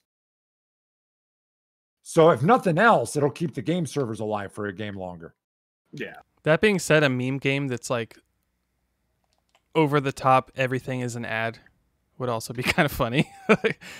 Like, I mean, you brought up Death Stranding and how ridiculous the monster ads, or not ads, they're not even ads, but I mean how ridiculous the monster product placement is. But hey, the game itself. Why Pine Box coffins today? Pine Box. Where are you gonna be? But as like annoying and egregious as that is in the game and how obvious its product placement, in a game like that, I didn't really mind because I just thought it was funny. Because the game itself is so serious and also not serious. Like you've got this attempt at a serious, super profound story, and you've got all this camp layered on top of it, and then you've got a Monster energy drink product placement. For some reason, Jif extra crunchy peanut butter. Because extra crunchy. Choose Jif. Okay, so there is something being called out here by Dobby. When are we calling it an ad? Call of Duty worked the Remington 870 into their game. Scott wasn't able to buy one because they were out everywhere. This is one of the most widely distributed guns on the market, and they were completely sold out because they had worked with Call of Duty and gotten to the game.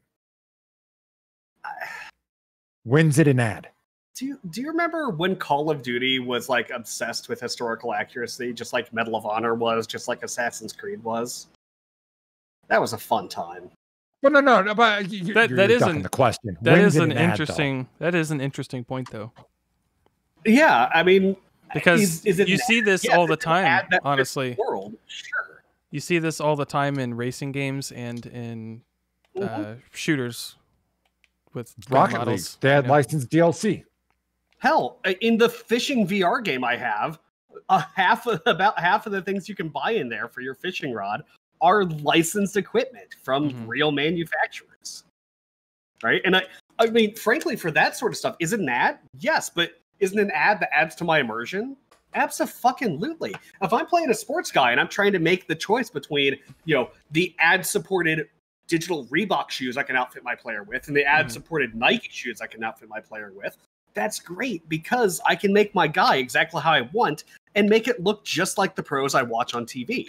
Now, if that Nike shoe, if the Nike cleat that I buy costs, $5 in real world money and gives me a stat advantage in multiplayer, no, that's no longer okay. So there is a point where this gets to be bad, but honestly, depending on the type of game and what you're going for, I don't necessarily think product placement is a death knell. In something like Death Stranding, which has no business in having it, yeah, that annoys me.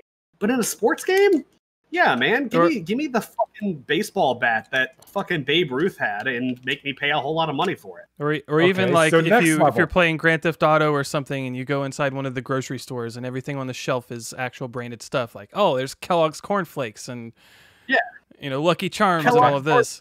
That's not next level. Next level for you then, Tom. I want to get your opinion on this. You like it when it's immersive. Well, you know, there's a fuck ton of ads that play during sports games. So they did this. They actually did this. And in between like pause states, they'd be like, you know, this timeout is brought to you by Kellogg's Corn Flakes for when you're done murdering hookers. Like if we're continuing the Grand Theft Auto analogy. So if the pause is going to be there anyway, and more importantly, if you've got an option to turn the shit off, I don't think it's awful. Oh, there's going to be no option. Like if someone's paying for that ad, if they're throwing ads, you don't get the ad. Well, they don't have to be paying for it, right? Because you can dynamically say with your console connected to the internet, this person watched the ad, you're paying for it. This person didn't, you're not. Right? Like you build it exactly how an ad people platform who brought works. the premium, more expensive version of the game that doesn't have ads in it. Yeah, you're not forced to.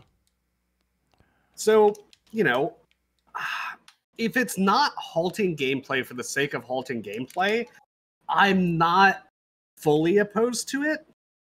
That said, it could get bad quickly.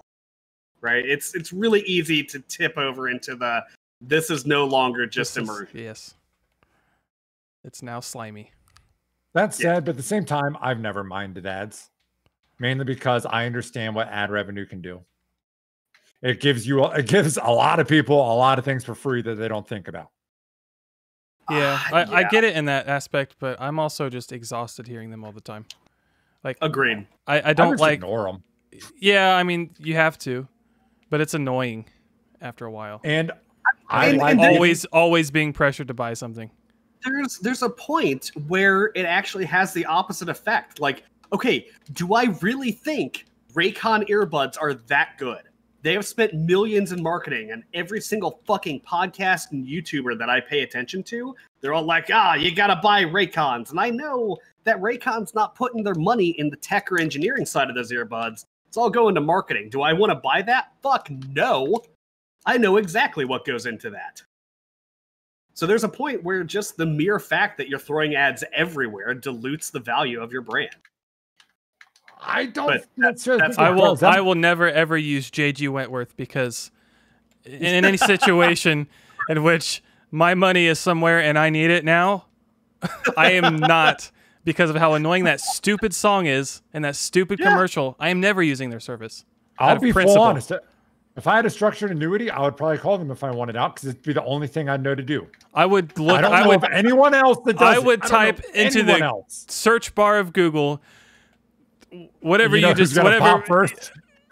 No. JG what kind of service are they again? Would you say something annuity? They pay out annuities. All right. Well, I'm going to look at services that pay out annuities that aren't JG Wentworth into Google. Services that pay annuities.net. Pick the first one. JG Wentworth. But anyways, they pay everyone. Moving on to the next topic. This podcast is sponsored by Raid Shadow Legends. Level up your character. Okay, that one was awful. I saw someone who does outdoors fishing shit do something for them. Like fish aren't biting. Fishing. Whip out that phone and play some Raid Shadow Legends. Like I watched Pay Money Wubby do stuff with that, and he's straight up like, "Yeah, they're paying me really fucking well, that's why I'm going to do it." He's like, "It's not bad." So. With that, like, would you be interested in a mobile game in the first place? Probably not, but just by hearing that ad, you know what kind of game it is. You know it's going to be this grind fest, pay to win, ad-laden piece of shit that is like nothing like what you see in the commercials because they're hawking a bunch of money at trying to get people to play it. They did it well with Pay Money Wubby, though. They had his deal wasn't to ad necessarily; it was to actually play it live on stream. Yeah, and it actually didn't look that bad, but it's just weird when like Pay Money Wubby's one thing, like a hunting and fishing personality is like, why the fuck? Like I get why they're doing it. You're giving them a fuck ton of money, but his crowd is not going to do it. Yeah, you're just shotgunning out ads and hoping for the best. Like, at the very least, do the content, right? I sure hope these guys' kids are watching this. He's a hip outdoor guy. I'm sure people of his age group. Then again, Eric, guess what demographic you're in? guys who like fishing and video games.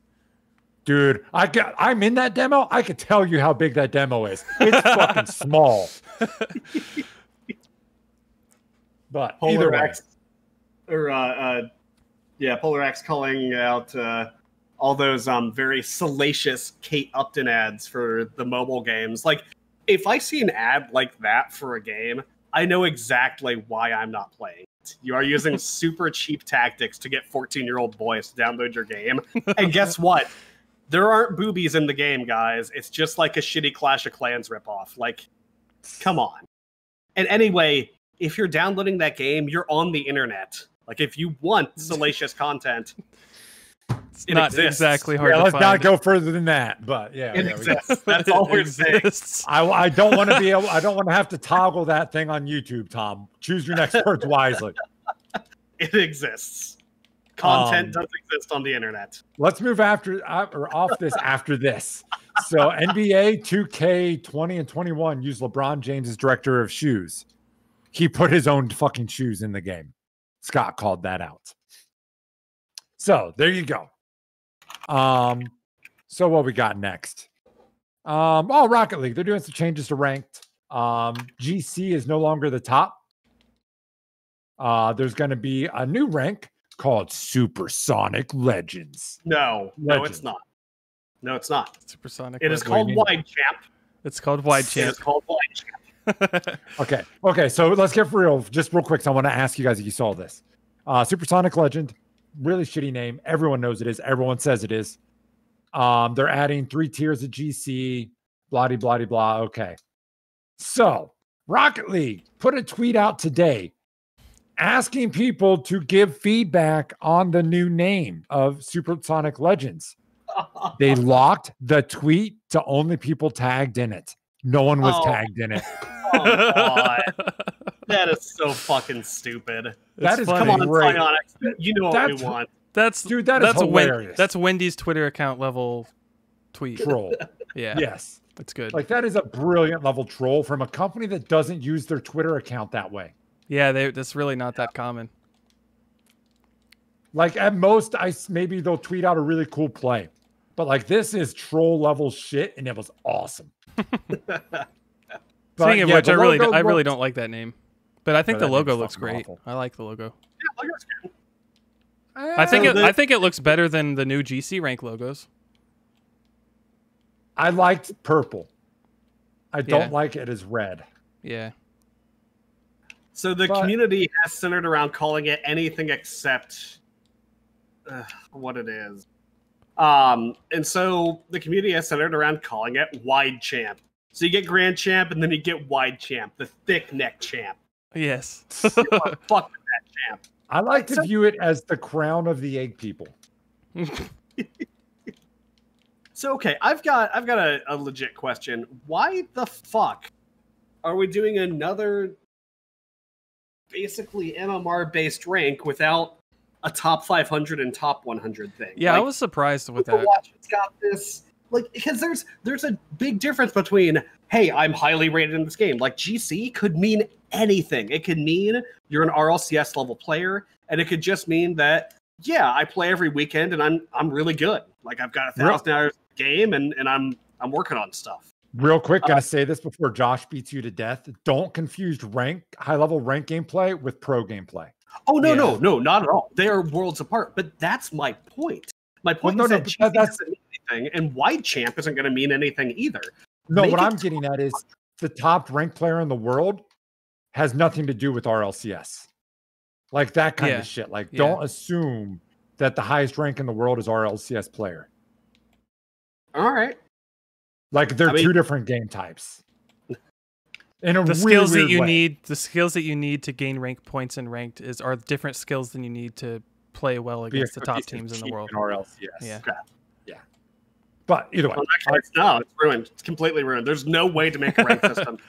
Just get rid of the ranks. Like, why do we have? But I'm surprised they didn't go the top 500 or whatever route, because the first season of Rocket League, the highest rank was Platinum, and it was top 100. They've done it before. I'm surprised they didn't do it again.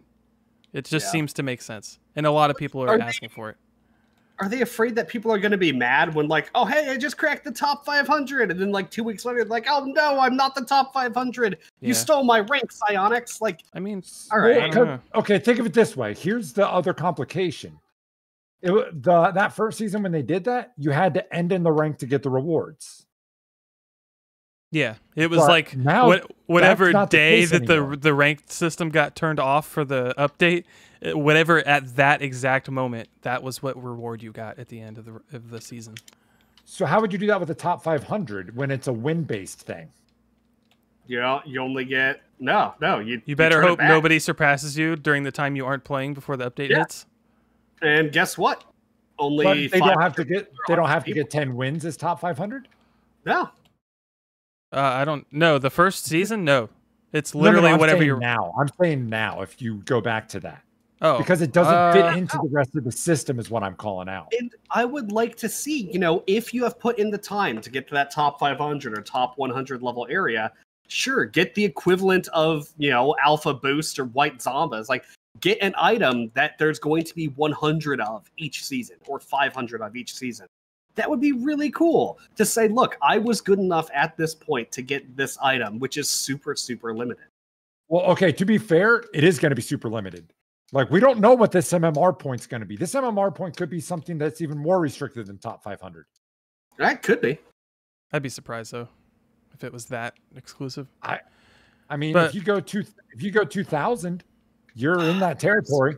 Yeah. There's also something that I wanted to bring up, and I've completely just forgotten it. It was literally something about Rocket League and the rank system. I think. Oh yeah. So all these changes, and we hang out with a lot of high level Rocket League players. People who are just in beer leagues, people who are on the pro scene. And we hear about problems with this game all the fucking time. Like, oh, Psyonix did this, and this game is ruined, and we're looking forward to this update, but they're going to break something. I wanted to bring up the fact that if you are part of the 72-pin community, the stuff that you're hearing about Psyonix and their problems, and the game being broken in whatever ways, and the issues with ranked, don't matter for, like, 97% of the people who play this game.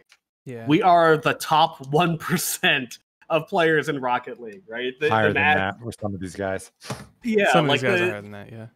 Most people are sitting at like the Diamond 2 level, right? That's where the majority of your player base is. And frankly, they never run into the issues anymore. They never, ever run into the issues we complain about all the time. So when Psyonix is optimizing for the 90%, I feel like it needs to be said that they're doing the right thing. They're building the right stuff for the majority of their players. You 1%ers out there, yeah, you might be really good at the game, but frankly, you're a small fraction of this player base. And it just doesn't matter all that much. Like, esports pros aside, the grand champs who are not, getting a bunch of numbers on Twitch or not in our LCS just don't really matter. Yeah, and also rank itself doesn't matter that much, and I really want to bring up that we're talking about this. I know a lot of people, or some people at least, have the misconception that them adding the ranks is going to fix like the matchmaking balance and stuff, and fixing the ranking system. Adding new ranks literally does nothing for how the system matchmakes or ranks players, right? It's putting a stamp on this number that already exists. Yeah, your rank is a number, and that number is always calculated in matchmaking, not whatever symbol that number represents. So them adding more ranks is simply a way to say, all right, so the 1400 GCs or whatever, like the lowest end GCs are, instead of being like, oh, I'm GC, I'm 1700 GC, you could say I'm GC3 or whatever the threshold is going to be. Yeah, it's just a little to remove ambiguity. Not even that so much, because I mean, anybody at that level doesn't use, oh, I'm GC. They just say, oh, I'm 1400 or I'm in 1600 or I'm 1750 or whatever. Yeah, but to a gold level player, saying you're 1700 doesn't say anything. True. I guess that's a good point. Like, but we only are familiar with that terminology because, as Tom called, the people around us. That's true. Especially because your MMR isn't shown at lower ranks. But yeah, it's just it's a nice, I guess it's good in that way, but it's also just a nice thing to recognize the players that are at that level and say, hey, there are enough players at this level that we feel appropriate to give them a shiny symbol that they can, feel cool about or whatever. And so over a game's lifetime, rank inflation does happen. People get better at the game consistently, right? You take a look at like the pro Rocket League players, let's say over the past 5 years. 5 years ago, pro level play is indistinguishable. It's 100% a different game. Literally the opposite of indistinguishable. It's 100% a different game than pro level play today. Right? Yeah. Oh, absolutely. Because people keep getting good. Not only does the meta change, but just the mechanics. I mean, get way better. The first esports Rocket League Championship looked like worse gameplay than we're playing right now on this podcast. And like it was a little more organized, but mechanically, it was probably less advanced than most of the players playing this lobby right now. Yeah. And so, okay, I want to get on a concept Scott brought up before we move on real quick. And that is the idea that this something that could impact the lower ranked players by doing something you guys discussed. If you do a top 500 and you have to be in the top 500 at the end, that could help reduce Smurfs, because rather than just stick around on an alt account, people would have to continue to grind theirs. It depends on how fast. Yeah, I mean, it depends on how much they have to grind to stay up there. I guess you'd have to play every day a lot, but you'd have to be playing every day. And if you're a guy trying to grind in, you're gonna have to play really hard. And so it would probably be like the top 700 people at least would be impacted. The only other, I guess, downside I could see for lower ranks, and it's not even a big deal, but having more ranks at the top that represent such a small percentage of the player base could make players in the gold level feel like they're worse than they are, because there's just simply the amount of ranks above their rank. Like, I'm trash, I'm all the way down here. Yeah, exactly. Look at all these things above me. Yeah. When in reality, like, you're actually, somewhere within like the average rank. Yeah. I guess I just thought of something else that could be a complication as well. Let's say I'm playing and I get 400, right? I'm ranked 400, I'm in the top 500, but it's still based on your MMR and your win. If I'm at 400, do I really want to play with that account, right? There's 100 more spots, and I'm going to watch it. I'm going to make sure I'm not dropping, but do I want to take the chance of losing, fucking up my MMR, and not having that rank anymore, right? It could mean that everybody in the top 500 no longer played because they're afraid of losing. You see, now that's a different type of mentality. Someone that high of skill, I see them as the type of player that's going to keep playing to keep getting higher. Yeah. You're going to be more of the competitive type. If you're into trying to get top 500, you're not just going to be like, all right, I got to 500. I'm good. Yep. I want to be number, like, in the top 100. I want to be in the top 50. I want to be the top 5. I want to be the best. Yeah. It's that mentality. But either way. Overall, new ranking system, new ranks are cool. It's not going to affect matchmaking or the actual system. It's the same matchmaking. They're just giving some shiny symbols to people that have really high MMR values, which is fine. It's cool. I'm happy Wide for those champ. players. Wide champ. Wide champ is there. Yeah, I just feel that if you're of that skill to be at that level, you're going to keep playing. If you're afraid to lose it, then you're thinking you're not at that level. Also worth mentioning, we're literally just talking about if they had a top 500 mechanic. Yes. This is not actual. They do not have one. They haven't said anything about it. Though that would be really cool if that's what that rank's supposed to dictate. But we'll see. Either way, let's move on since we don't have very much more on that. And that is, we had a Nintendo Direct, fellas. Yeah, we did. And it was a lot of fucking Mario. Holy shit, it was a lot of Mario. So first off, I'm just going to hit on something that I know of that wasn't in this. They're bringing Super Mario All-Stars to the SNES console on Switch. Yeah. It's a really fun pack of Mario 1, 2, 3, and Lost Levels, which is effectively really the Mario 2. Pretty sure they have World in there too. I don't think World was in All-Stars. They had an All-Stars with World. Now, I don't think this one that they brought has World. I think World's just in the emulator. Oh, yeah, you're right. You're right. It's there. But, we got a Hydrate request. Hydra homies. But, yeah, so that's coming. That's going to be kind of cool. First one on our list is another All-Star game that's coming. Super Mario All-Stars 3D.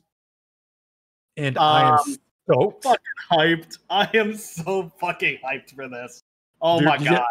Super Mario 64, Super Mario Sunshine, Super Mario, or I keep saying Odyssey, Super Mario Galaxy.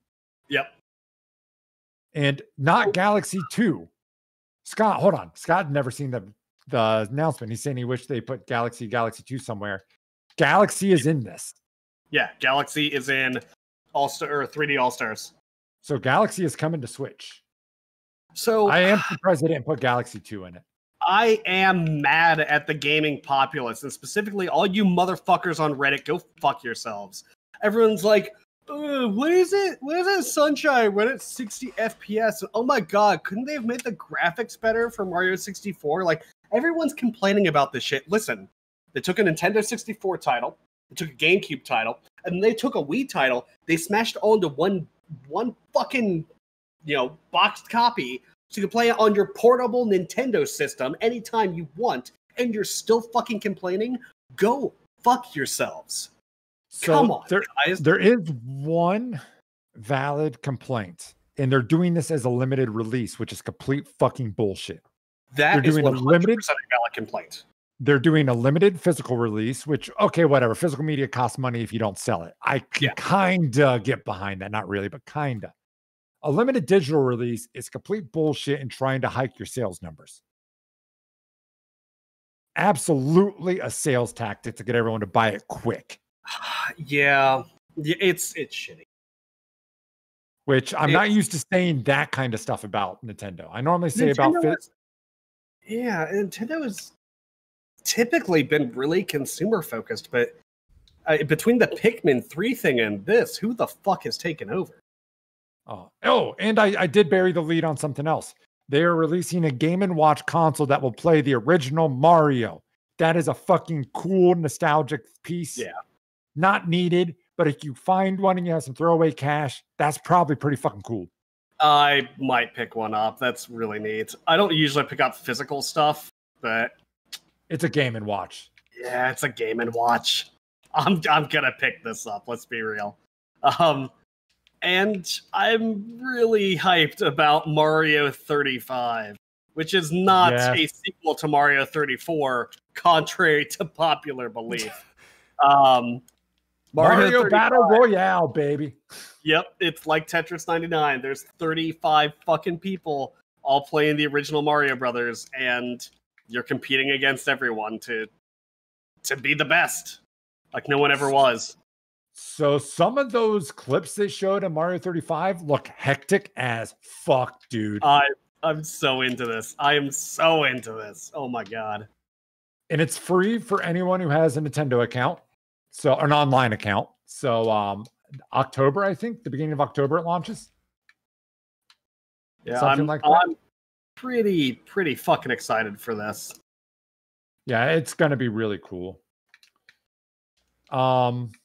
Other really cool thing that I felt the lead got buried on, because I think it's the most interesting thing that came out of this.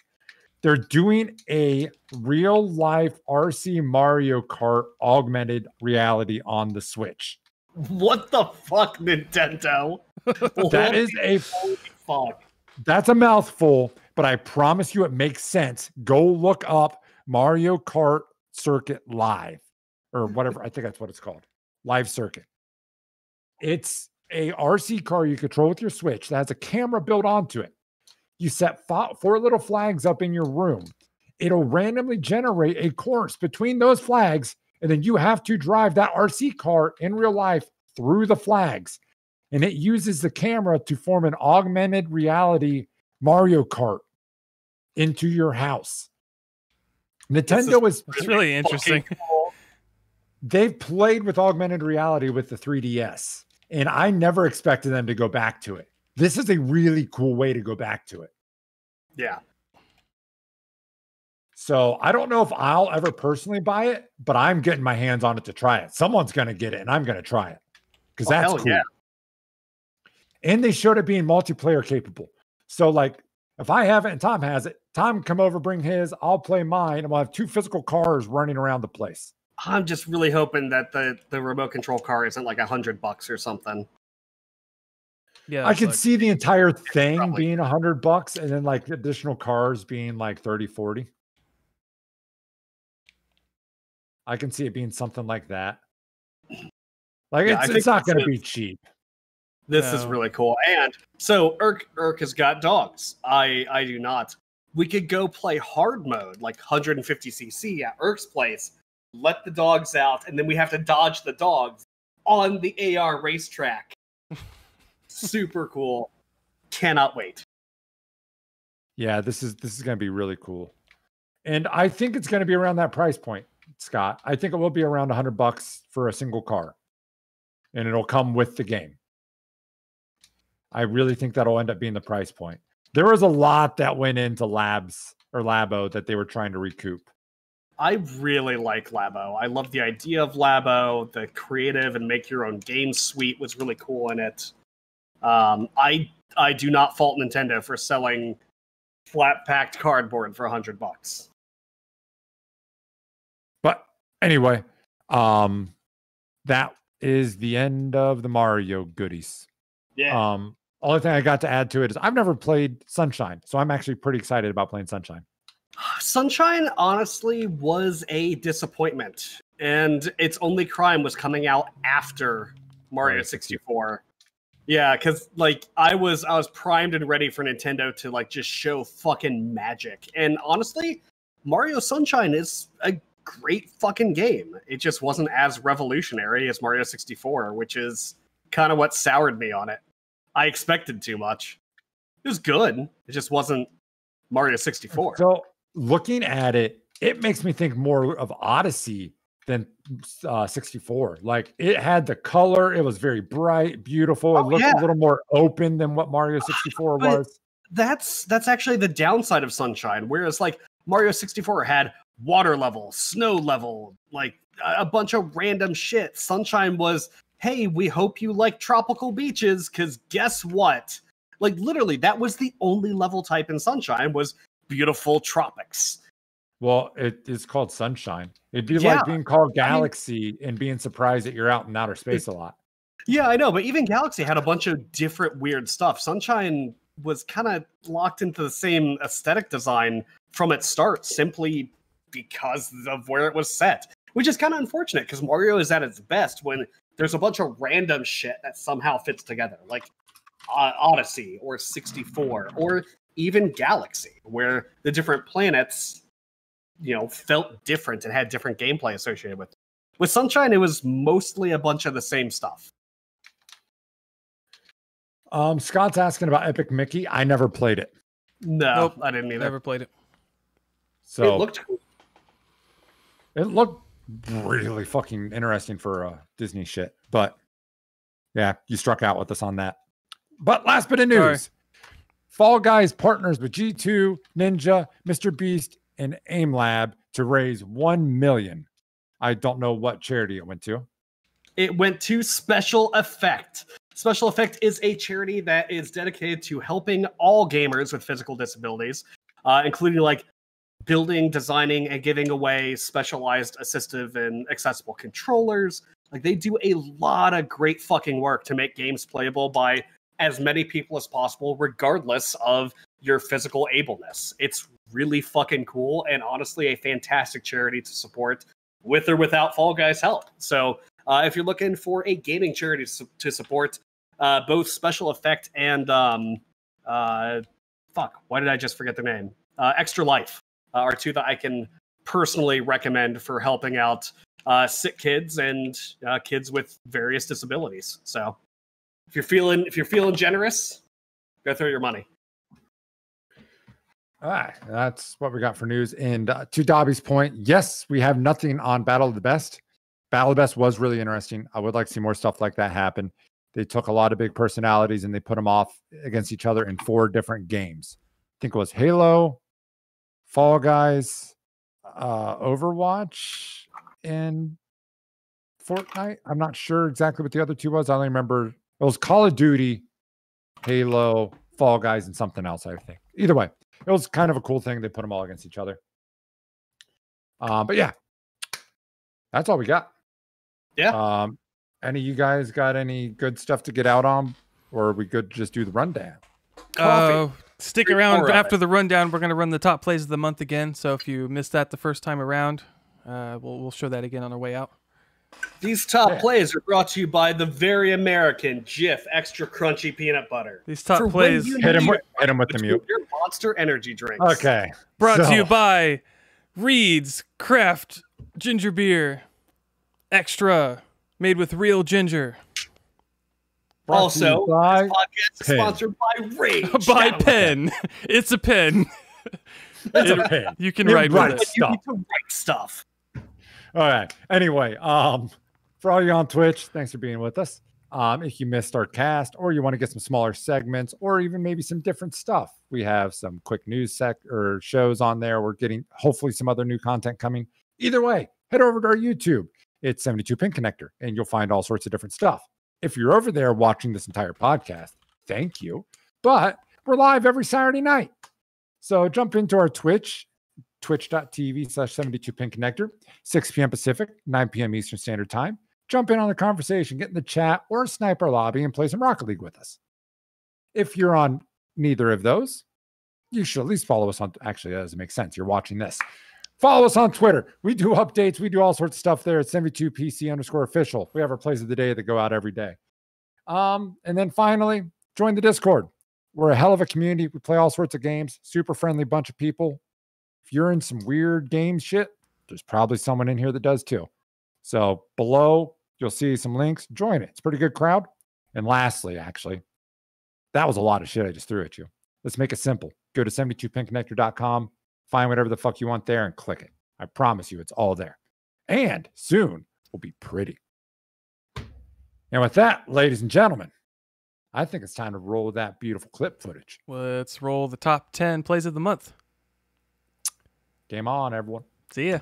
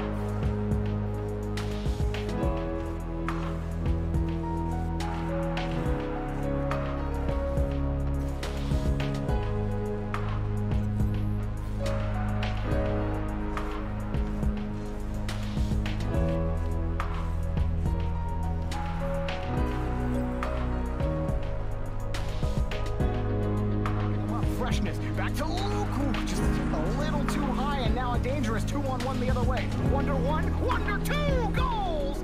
72 pin connector. Oh man, these guys got experience and ability. Wonder, oh, that was lovely. Getting underneath it. It was enough to just get the clear, but he stays